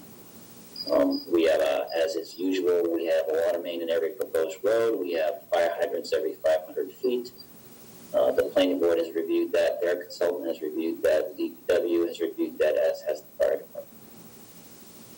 And that is a summary of this. Honestly, given that I had just addressed GCG's comments earlier today with a plan revision, I didn't really expect them to be able to get anything back to you today. So I just wanted, and I wasn't even sure, honestly, that we were going to have a discussion about this. So, we're prepared to if you want to extend this to another meeting, that'd be fine. But we have, at this point, GCG has signed off on the plans that have been submitted. All right, thank you. Of course, we can see the letter, which is largely like the letter that we received that was dated July 8th, but with the issues addressed. So it appears that from the point of view of GCG, the proposal meets the requests that they made in terms of the actual construction of the system infrastructure. So I'd ask at this point if Mr. McKay would like to add anything other than his reasonably fair and robust defense of Mr. Carter, which was which was what should have been because of my mistake. I make big mistakes, but hopefully I recognize them and then understand that clearly I was mistaken as to what his response to this was. But anyway, Mr. McKay, do you have any comments about, from your point of view, in terms of whether this revised design now meets the requirements from the point of view of the town and the DPW? Thank you, Mr. Chairman. I'm looking at it for the very first time that you're looking at it. I have not reviewed both sets of plans. I did get Mr. Carter's email later, but I just opened it when I was looking for it. I would ask that, that we do push it off for another meeting until I get a fair chance to talk to Mr. Carter. And, I mean, he may not, if he can't make the next meeting, I'd be more comfortable with answering the questions that were brought up by myself and him that, changed, that, created this letter. Okay. Yes, but believe me, I mean, if he has other commitments, I understand, but if we could get some clarification, maybe that's the best way to go. And Mr. American indicated a willingness to defer this to the August 17th meeting. So I'd be inclined to do that. Then we can hopefully resolve it quickly and, move forward. So unless my colleagues have any objection, I would suggest that we defer final decision on this until the August 17th meeting. I'll concur in that.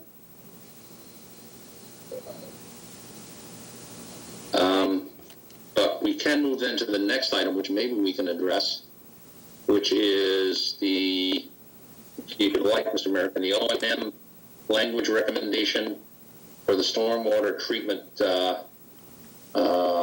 permit that we granted conditionally at the last meeting. Yes, Mr. Chairman, there were, as a result of the last meeting, at the actual last meeting, you requested, I think you took a vote, two conditions. One of the conditions was that we provide a revised O&M plan, which we did do. We submitted an O&M plan last week, dated the 15th of July, which basically added in an existing section on page, I think it was page 7, we talked about the regular maintenance of culverts, pipes, and inlets, and outfalls that the association would be responsible for throughout the entire subdivision. We added the stream culverts to that list of things that they would be responsible for inspecting and on a regular basis and making sure it was kept clear. And that was in response to a concern by an abutter to that project who lives in the vicinity of two of these proposed stream box culverts. We also added the location of culverts to the plan in the O&M and also to the inspection form that's attached to the O&M document. And that O&M document will become a part of the final homeowners association document. So it'll be appended to the recorded homeowners association document for this development.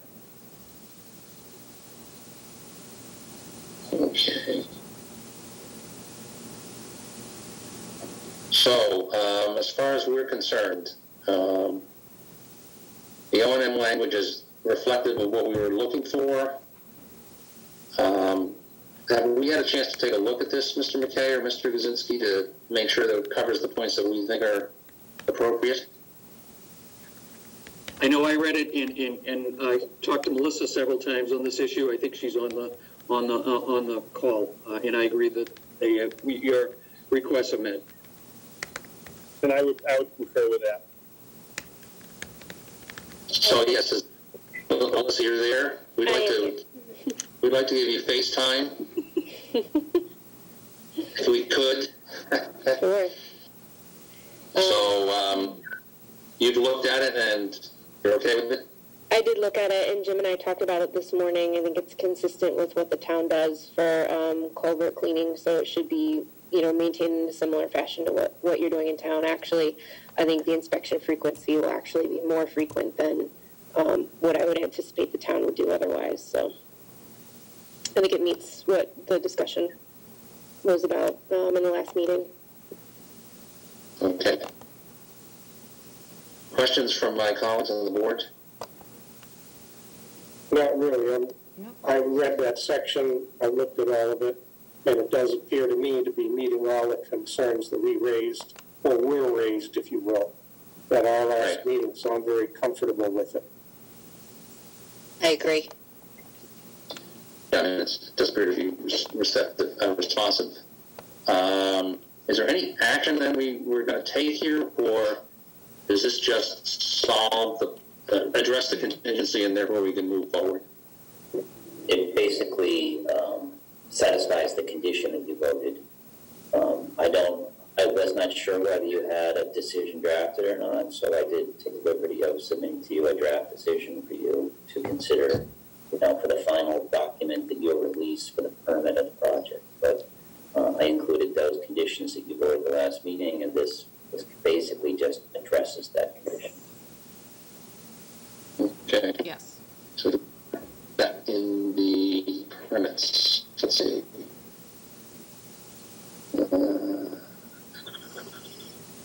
So we have the sewer main extension application. I'm not sure I see the decision here. That's the, I sent you I'm sorry, Mr. McCaffrey, I sent an email with a whole bunch of information in it last week, and then in the packet itself, I only included a little bit of information showing what was changed in the O&M in order, that the board had requested. Right. Does that make sense?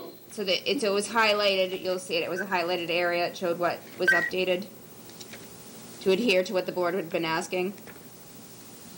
So the board voted last time to approve the stormwater and land disturbance permit contingent upon Dan coming back and just showing that the language was included that the board had asked for. So, right, there's no vote necessary as long as you believe that that was appropriate. Now I'm trying to look back at it quickly. Well, it may be useful, may I make a suggestion? It may be useful for us to at least acknowledge that this language does in fact appear to meet the concern from last time and that we're comfortable with it. Right, I mean, we've taken a vote. I mean, do we need anything from the applicant's point of view, assuming we agree to this? Are we done, or do you need some other vote to move forward? No, I think you're done. You just have to, ultimately you have to issue a written decision. So. Right, and that, I want to make sure that gets done. I guess that's the, do we have enough to have council or somebody draft a written decision, or you, so that it can be signed by somebody? I already drafted it for you. He did. You have it. Okay, where is it? I have it. Don't I, Dan?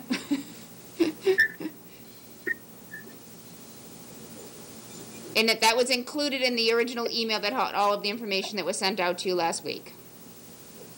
So like I said, in the packet itself, in order to keep the packet from being ginormous, I simply gave you the updated language. And Melissa did review that draft decision. She did. She made a couple of tweaks. Yes. I did, yes.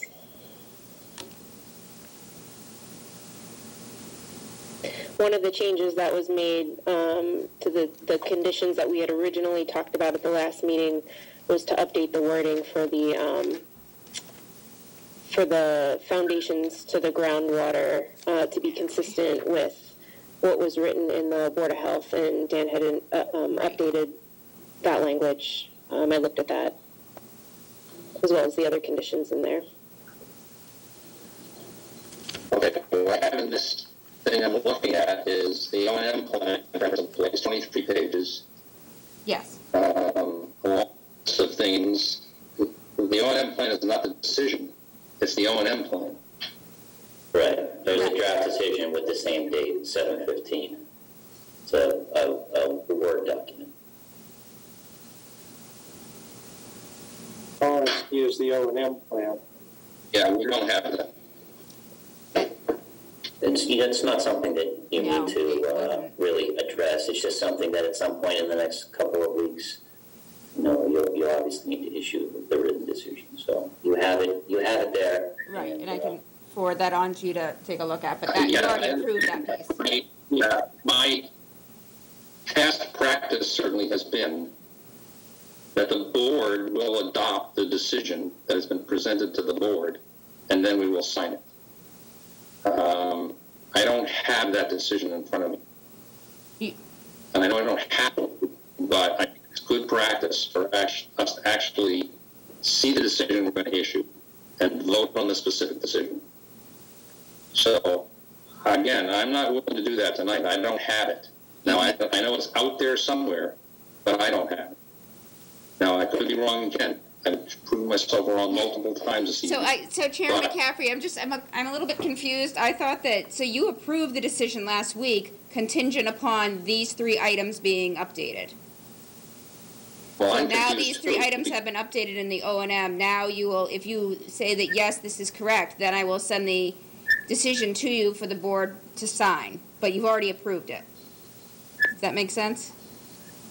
Maybe I'm getting my steps. We can figure that out after offline. All right, well, I don't want to just hold things up for technical issues because we haven't had it for months as well. Well, we'll be back with you on the 17th anyways. So. I'm confused. Pardon me? We'll be back with you on the 17th anyways. So what's the, if I may ask, so in this case, we approved it, deferred it. No, we approved it pending a change in wording. Correct. So if we approve something, pending being able to see something else, do we have to do anything else after that? Or are we, it sounds like that was it. Or do we have to somehow vote to approve that we saw that it was done, or? I think you just would not sign it. I'm sorry, I'm interrupting. I think you just you wouldn't sign off on it unless, you wouldn't sign off on this final decision, right? Please, excuse me. Go ahead, Mr. McCaffrey, I'm sorry. My colleague is do we keep going around in circles and around and around in circles? So far, that seems to be the case. But I think her is also quite telling. We did approve it. We looked at the language, so from my perspective, I would be willing to take a motion that the board accepts the language and directs who's going to sign it, the chair or somebody, or directs that the decision be prepared and signed by the board. Correct. That's the motion. I'll second that motion. It's been moved and seconded that we stop going around and around.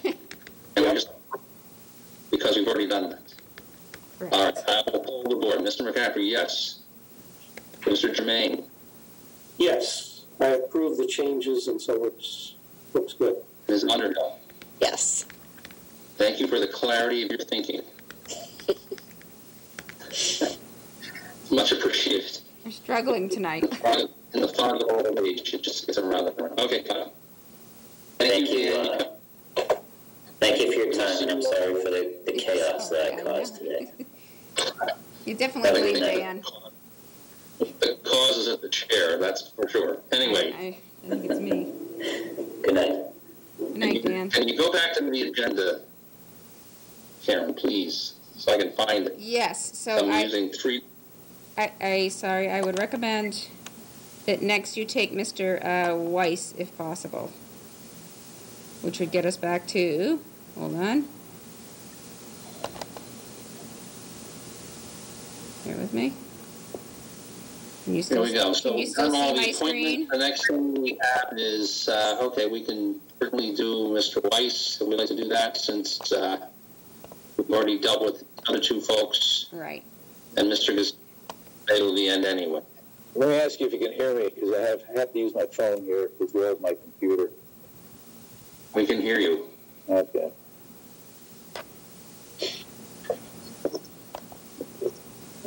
Are you going to bring something up, Karen? Or should I just go? Yes, I can bring up your memo if that makes sense to you. Whatever. How is this?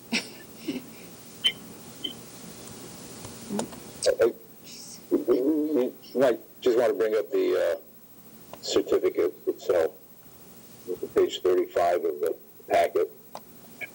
Okay, scratch this then. Bear with me. No. Back to my... Anyhow, affordable housing for home ownership in Massachusetts is preserved through covenants and deed writers that are attached to mortgages. And the certificate tonight, it says that both the sellers and the buyers going forward will limit the appreciation on the property to below market standards. And that's the way we allow families who otherwise could not participate in home ownership to do so. The sales process is done in accordance with the state's affordable housing protocols. It's overseen by the Department of Housing and Community Development. In fact, the Undersecretary of DHCD has already signed the document. Town Council has also reviewed and approved it as the form. So I'm asking that tonight the board approve and the chair sign the compliance certificate for 6 Heritage Path.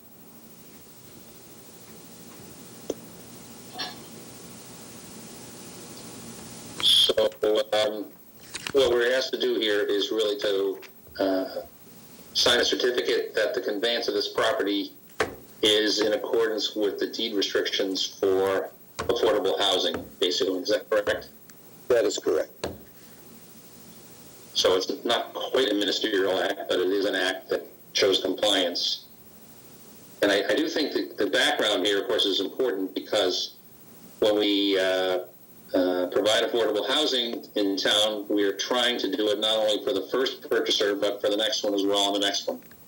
So there have been situations, not in our town, but in others, where there is some conveyance going on that doesn't meet the affordable rules. In this case, it does. In this case, we have a conveyance that's going to meet the rules, and we're just asked to certify that that is the case. Is that right? That is correct. Okay. So, any questions from my colleagues on the board? None for me, thanks. None for me. Okay, then I entertain a motion that we adopt this compliance certificate and direct the board chair to sign it on behalf of the town. So moved. Second. Been moved and seconded that we approve the compliance certificate and direct the select board chair to sign it on behalf of the town. All those in favor? I'm sorry, I will call the board. Mr. McCaffrey, yes. Mr. Germain? Yes. Ms. Underhill? Yes. Motion is carried unanimously, and we'll figure out how I'm going to sign this thing. Sooner rather than later. End of COVID, right? Yes. Okay. Bob, sorry to keep. Okay. Thank you. Thank you. Appreciate it. Okay, so perhaps we can go to Would you like to go? Sorry, I was going to say Linda Chirizio from Tangerini's is here if you'd like to do that. Let's go to the appointment of the library director. Want to do that first? Yep. Hopefully that will be done quickly. Yeah. Mr. Kaczynski? Thank you, Mr. Chairman. I will do this very quickly. I think the board is aware the library director will be taking paternity leave over the next approximately 12 weeks. In preparation for that, I have worked in conjunction with her as well as the library board of trustees to bring forward an acting library director. So this evening I'm requesting that the board ratify my appointment of an acting library director to begin around August 3rd for a 12-week term. And I am appointing Rachel Silverman to this position. Ms. Silverman has held the position of Youth and Family Services Library for our library for the past 8 years. And she has a breadth of experience, and we expect her to do an excellent job in that role, and I'm asking for the board's ratification of that appointment this evening. And I believe there's a memo in your packet from the library director in regards to this. Yes. Any comments from the board members? We'll take a motion then. Sure. I move that we approve the town administrator to appoint Rachel Silverman as the acting library director for a 12-week appointment. Second. It's been moved and seconded to approve the town administrator's appointment of Rachel Silverman as the acting library director during the leave of the director. I'll poll the board. Mr. McCaffrey, yes. Mr. Germain? Yes. Ms. Underhill? Yes. Motion is carried unanimously. Thank you. Okay. Thank you. One-day alcohol permits for Tangerini's Farm. So, Mr. Chair, Mrs. Chirizio, owner of Tangerini's Farm, is here with us tonight, Linda Chirizio. And she has come to the board looking for a few one-day special alcohol licenses.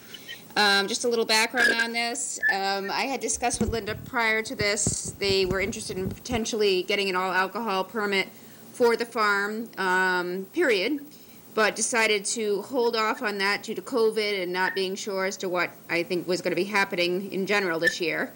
So, but they still want to move forward. They're doing well. They want to move forward and have a couple of events here and times when they would like to serve alcohol. And so I will let her speak to that. Linda, you're here. Thank here. you for your appearance. We, like Karen said, are looking to do a couple single day permits, and the intention of this is to be able to hopefully boost our sales a bit and do some serve some alcohol during our normal restaurant hours. We would not be, extending our evening time and all of that. The only, as it says in the and whatnot, the only date on here that has a little bit of an extension for the time frame would be August 22nd. We have a musician who's interested in doing an evening event from 5:30 to 7:30. All of the events that we're planning would, in most cases, just be our typical like breakfast and lunch table service, which we're doing at the moment in compliance with the Board of Health and the state. So we wouldn't necessarily do any other, events per se. The addition of some libations would help with sales. I would also like to add, Mr. Chair, that Linda is certified in TIPS, which means she is able to serve alcohol and is working with her staff to also get them certified. She's also working with her insurance company for liability for the farm, for alcohol liability. We have received alcohol liability in the past, and our insurance does provide the required coverage for the liability. I was just working today on getting through the underwriters to actually physically have a certificate just for these specific dates to provide to folks. They were not able to get that printed and over to me by the end of the business day today, but as soon as I do have it, I will provide that as well. Thank you very much. Questions from the board?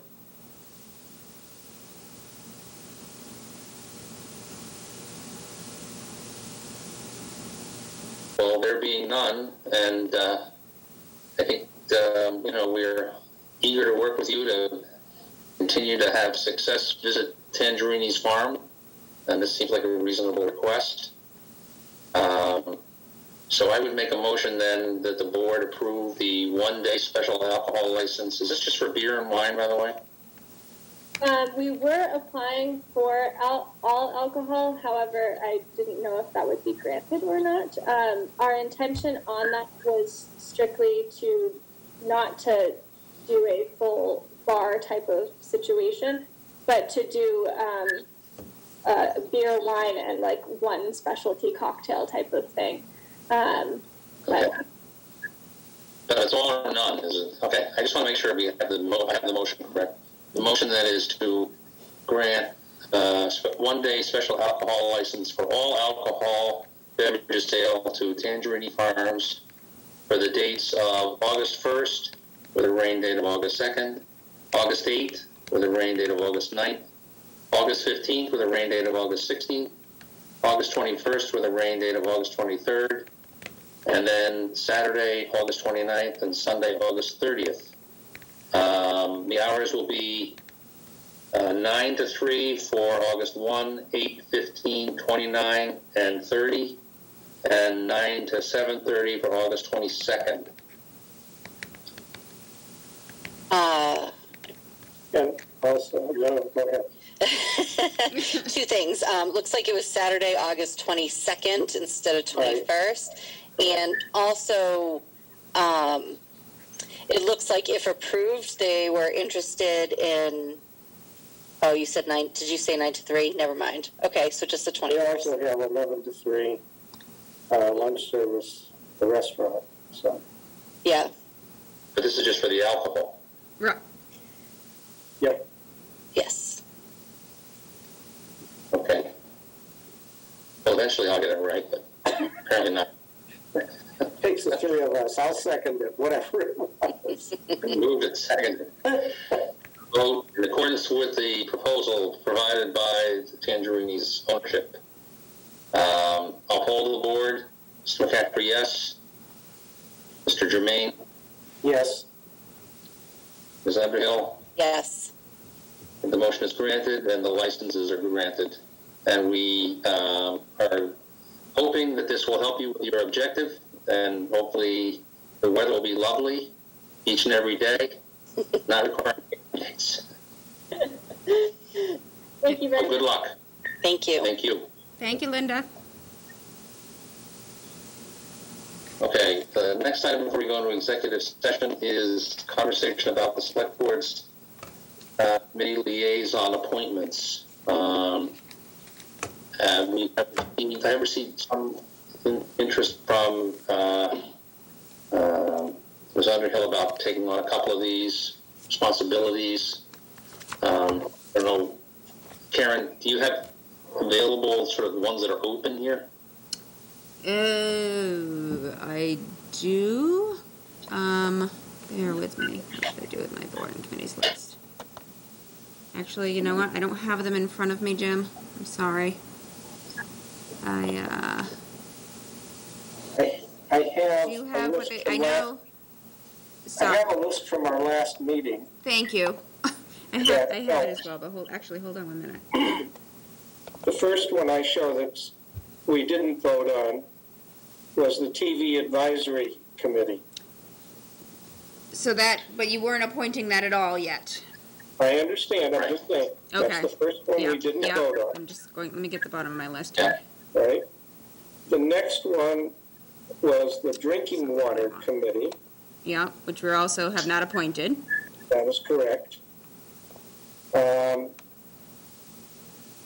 We talked about the IS Committee and the communications, and I think we were discussing website also. Right. I have here, excuse me,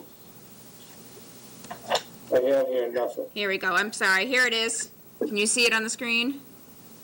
Yes. So we have Cemetery Committee, CPC, assuming that the current members are willing to continue on. Right. Economic Development, IS&C, Emergency Planning, and Master Plan. So we decided that until we discuss the scope of these committees, right, we would, from appointment to sewer, study and drinking water, pending how we will restructure those. We also agreed to defer on IS and communications till we review that. So that leaves us with a master plan And implementation. master plan, right. Would not reappoint, as well as the Cable Advisory Committee. Right. So if we go quickly, Erin, I think you indicated you might be willing to take on the CPC, is that right? Yes. And we're still working on whether or not we'd have some formal liaison with the school committee. Yeah, I did send something out to put the feelers out and get some information, but I have not heard back yet. Okay. Sorry. And how about emergency planning? That's a vacancy that Pete, maybe you'd be willing to serve because you're the. Well, I think we were talking You did appoint him already, right, as kind of the IT liaison as well. Yes. Yeah. So it would be Okay. I guess you could jointly. So you can't withdraw. So you're already on, Pete, sorry. Well, wait a second. There's something, though, that I would like to comment on. I'm also on this Energy Committee. Let me explain. We have these three enterprise funds, committees, if you will. We have the Sewer Study Committee, but the truth is we talked about we need to consider the other. So what I'm thinking, and this is where the first time we could actually talk, is that I get off the Energy Committee, and I'll assume responsibility for those three enterprise committees, at least this year, because I'm pretty well involved in that right now. Yeah. And then I'll also, at least this year, continue with the IS communications, and we were thinking about not just safety, but do we or do we not want to combine it with website, which was something else to be considered. Hate to monopolize it this way, so break in. No, that's fine. I mean, I think that if we could go ahead and say energy is open. Yeah. Cemetery. That cemetery is open. Aaron's willing to do CPC. Okay. Because that's an important, has a lot, well, they're all important, but this has projects going forward and we'd like to have input. Drinking water, sewer, and the stormwater will defer because we're going to redo them. LEPC is already Pete. So we need an emergency planning, but Pete, we decided is already on board. Right. Yeah, I think we agreed on that last meeting. You did. So really tonight it would be, cemetery, CPC, and energy would be the only three for tonight. Are you waiting on economic development? Yeah, economic I'm sorry, an development. EDC, right, Economic Development Committee. Well, I'd like to at least cover the, I don't want to keep deferring, I mean, I'd like to understand the thought process and maybe some of this we will defer until we decide we're going to do with other committees. I'm willing to take on the energy. Sorry, Jim, you're cutting out. Maybe it's my side. No, Jim, you are breaking up a little bit, Jim. I think he said he would like to take on the Energy Committee. Try one more. Did he just say the Energy Committee? He did. I'm pretty sure he did. He did. But can you hear us, Jim? I can hear you. Can you hear me? Yes, you're a little grumbly, but we can hear you. Yeah, your mic keeps cutting out. Okay. Could you write things and hold up signs? Sorry. Oh. So you agreed to Energy Committee, Jim? I agreed to energy. All right. That's something.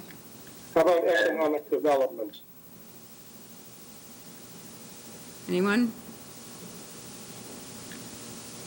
At this point, If I don't have to do the school committee, then I could probably do. That's a good idea. Yeah, let's wait till we hear back from the school committee to determine this one, to see if that's something that we can ask I Aaron. think that's very important. I really would hope she could be on that. Which one? School committee, I think he means, yeah. Well, the cemetery is a whole different issue. No, don't put those words in my mouth. You do you want to decide cemetery then? Yeah, I don't mind doing that unless somebody else really wants to. Cemetery does not meet all of that often. They're a good group. They're They're lively. Yeah, lively. The cemetery committee is very lively. Bump. They only meet on October 31st. Yes. No. I know you're dying to get on there. We would. I would serve on the energy committee. Aaron would serve on the cemetery and the CPC. And the to be determined will be economic. The committees we reorganize and economic. Right. And we'll wait to hear back from the school committee. Hopefully they'll get back to us. Okay.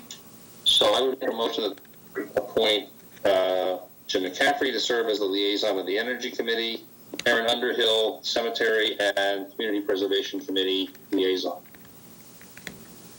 Second. I'll take a second. Second. We're moved and seconded, and I'll pull the board. Mr. McCaffrey, yes. Mr. Tremaine? Yes. Ms. Underhill? Yes. Okay, motion carries. I think that is it, right? Yes. Is there another one? How do we want to proceed on these consolidation of, say, the enterprise fund committees? Do you want that on the 17th? I was hoping that we would cover that conversation at our August 10th meeting. August about 10th. Strategy.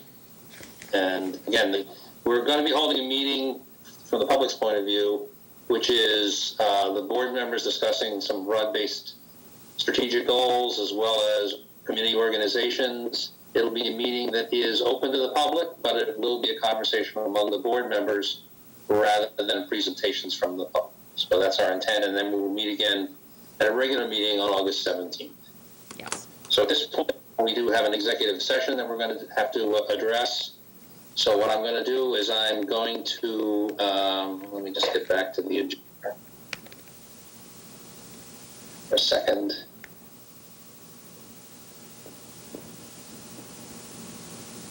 Sorry about this.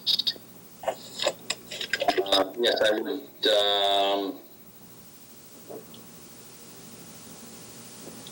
ask the board to approve going into executive session to consider the purchase, exchange, lease, or value of real estate, namely a parcel 5C on Ridge Street. We will have an executive session. If it's supported, on the conclusion of that executive session, we will emerge from executive session and adjourn the meeting. So I will poll the board as to going into executive session. Mr. McCaffrey, yes. Mr. Germain? Yes. Ms. Underhill? Yes. All right, we'll go into executive session, and then again, we will emerge from executive session to adjourn our open meeting. Thank you all, and hopefully I will find you at the next Zoom. Yes, shortly thereafter. All righty. Thank you. Bye now.